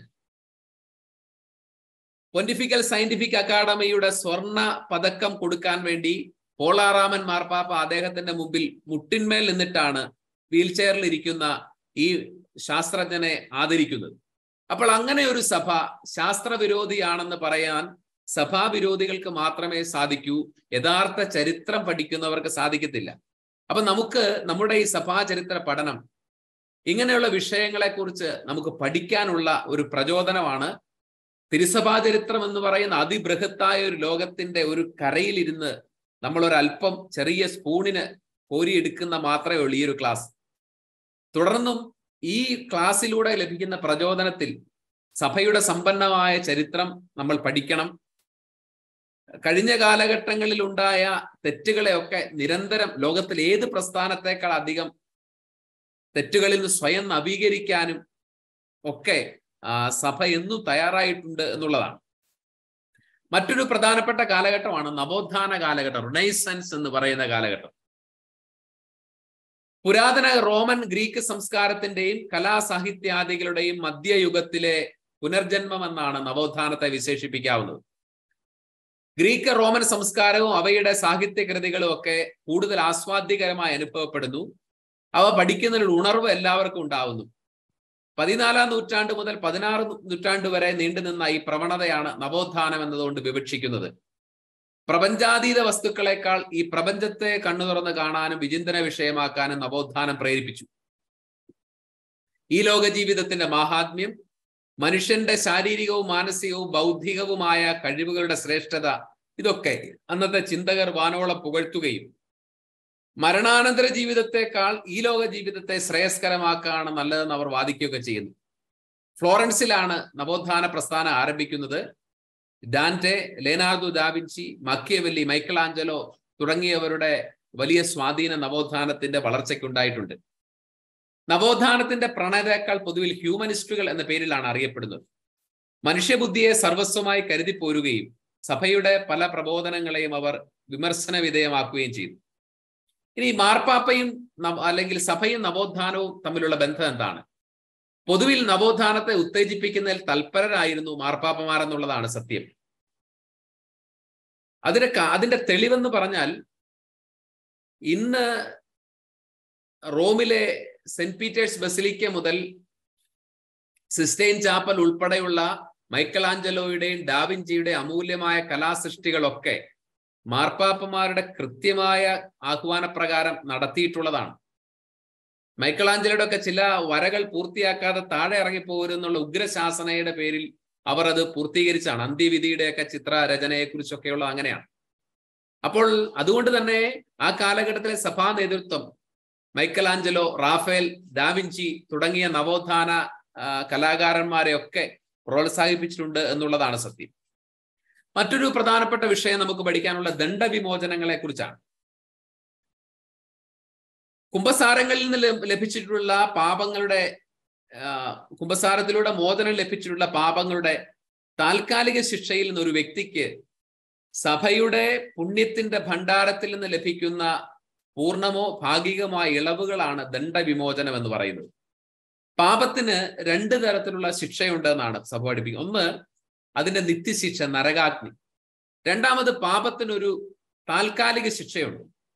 എന്താണ് പാപത്തിന്റെ താൽക്കാലിക ശിക്ഷ? ടു സിൻ അഗെയിൻ എന്നുള്ളതാണ്. വീണ്ടും അതേ പാപം ചെയ്യാനുള്ള ആ പ്രവണതയാണ് താൽക്കാലിക ശിക്ഷ എന്ന് പറയുന്നത്. ചെയ്ത പാപം പിന്നെയും ചെയ്യാനുള്ള പ്രലോഭനം.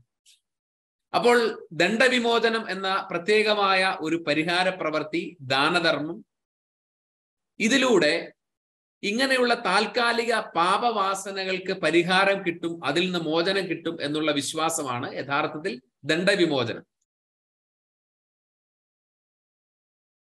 ഈ ദണ്ഡവിമോചനം മധ്യകാലഘട്ടങ്ങളിൽ, പ്രത്യേകിച്ച് അതിന്റെ ഒരു കോൺട്രഡിക്ഷൻ വന്നത് സെന്റ് പീറ്റേഴ്സ് ബസിലിക്കയുടെ നിർമ്മാണവുമായി ബന്ധപ്പെട്ടാണ്. സെന്റ് പീറ്റേഴ്സ് ബസിലിക്ക നിർമ്മിക്കേണ്ട സാഹചര്യം എന്താണെന്ന് ചോദിച്ചാൽ, അതുവരെ ക്രൈസ്തവ ലോകത്തിന്റെ കേന്ദ്രം എന്ന് പറയുന്നത് കോൺസ്റ്റാന്റിനോപ്പിളും ഹഗിയ സോഫിയയുമായിരുന്നു. ഇത് രണ്ടും തുർക്കികൾ കൊണ്ടുപോയി, അതൊരു മോസ്കായി മാറി. അപ്പൊ കത്തോലിക്ക സഭയ്ക്ക് ഒരു ആസ്ഥാന ദേവാലയം ഇല്ലാതെ വന്നു. ഇന്ന് കാത്തലിക് ചർച്ച് എന്ന് നമ്മൾ എവിടെ അടിച്ചു നോക്കിയാൽ ആദ്യം കാണുന്നത് ബെർണനിയുടെ ആ പില്ലറുകളും സെന്റ് പീറ്റേഴ്സ് ചത്തുരവും ദേവാലയവും ഒക്കെയാണ്. ഹഗിയ സോഫിയ നഷ്ടപ്പെട്ടപ്പോൾ അങ്ങനെ ഒരു ആസ്ഥാന ഒരു അടയാളം നഷ്ടപ്പെട്ടു പോവുകയാണ് ചെയ്തത്. അപ്പോഴാണ് ഒരു പത്രോസിന്റെ കബറിടത്തിന്റെ മേൽ ഒരു ആസ്ഥാന ദേവാലയം എന്നുള്ള സ്വപ്നം വരുന്നു.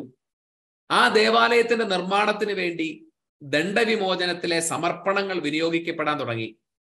അങ്ങനെ ദണ്ഡവിമോചനങ്ങൾ പണത്തിന് വേണ്ടി വിറ്റഴിക്കപ്പെട്ടു എന്നുള്ളത് ആ കാലഘട്ടത്തിൽ ഒരു അപജയമാണ്, സംഭവിച്ച ഒരു അപജയമാണ്.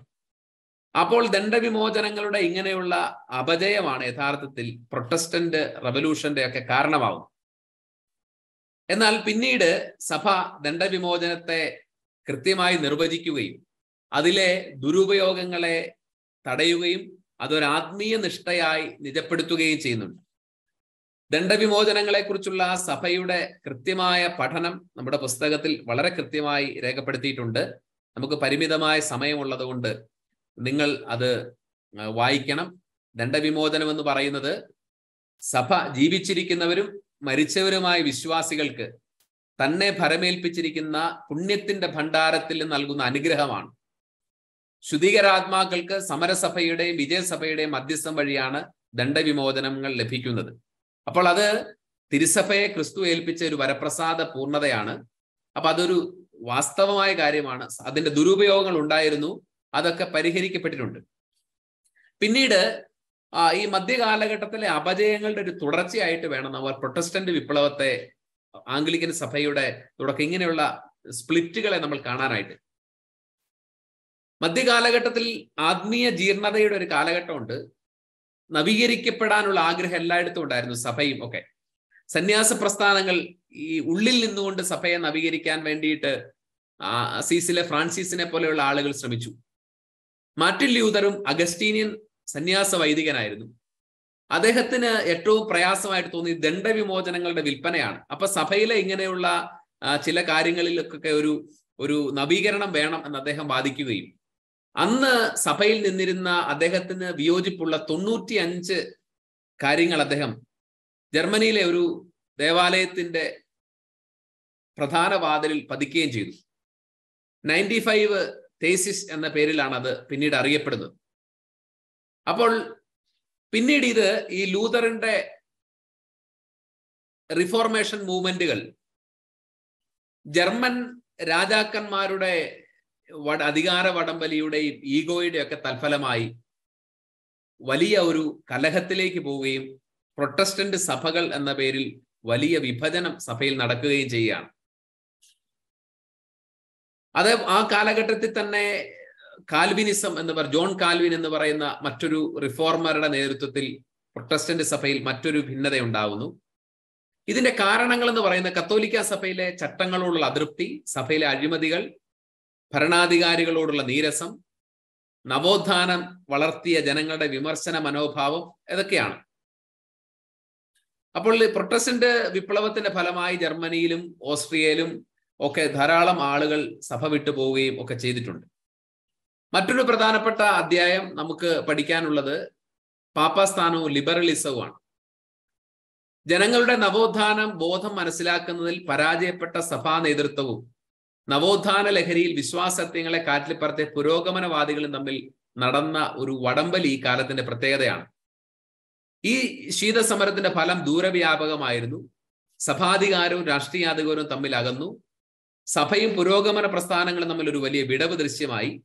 അതുപോലെ ഇറ്റലിയുടെ ഏകീകരണം എന്ന് പറയുമ്പോൾ പേപ്പൽ സ്റ്റേറ്റ് എന്ന് പറയുന്ന സംവിധാനം ഇല്ലാതായി 108 ഏക്കറിലേക്ക് മാർപ്പാപ്പയുടെ അധികാര പരിധി ഒരുങ്ങുന്നു. അതുപോലെ തന്നെ മാതാവിന് അമലോത്ഭവ പ്രഖ്യാപനം, മാർപ്പാപ്പയുടെ അപ്രമാദിത്വം ഉറപ്പിക്കുന്ന 1-ാം വത്തിക്കാൻ സൂനകദോസ്, ഇതൊക്കെ ഈ കാലഘട്ടത്തിന്റെ ഒരു പ്രത്യേകതയാണ്. പിന്നെ നമുക്ക് പഠിക്കാനുള്ളത് മാർപ്പാപ്പമാരുടെ ചരിത്രമാണ്.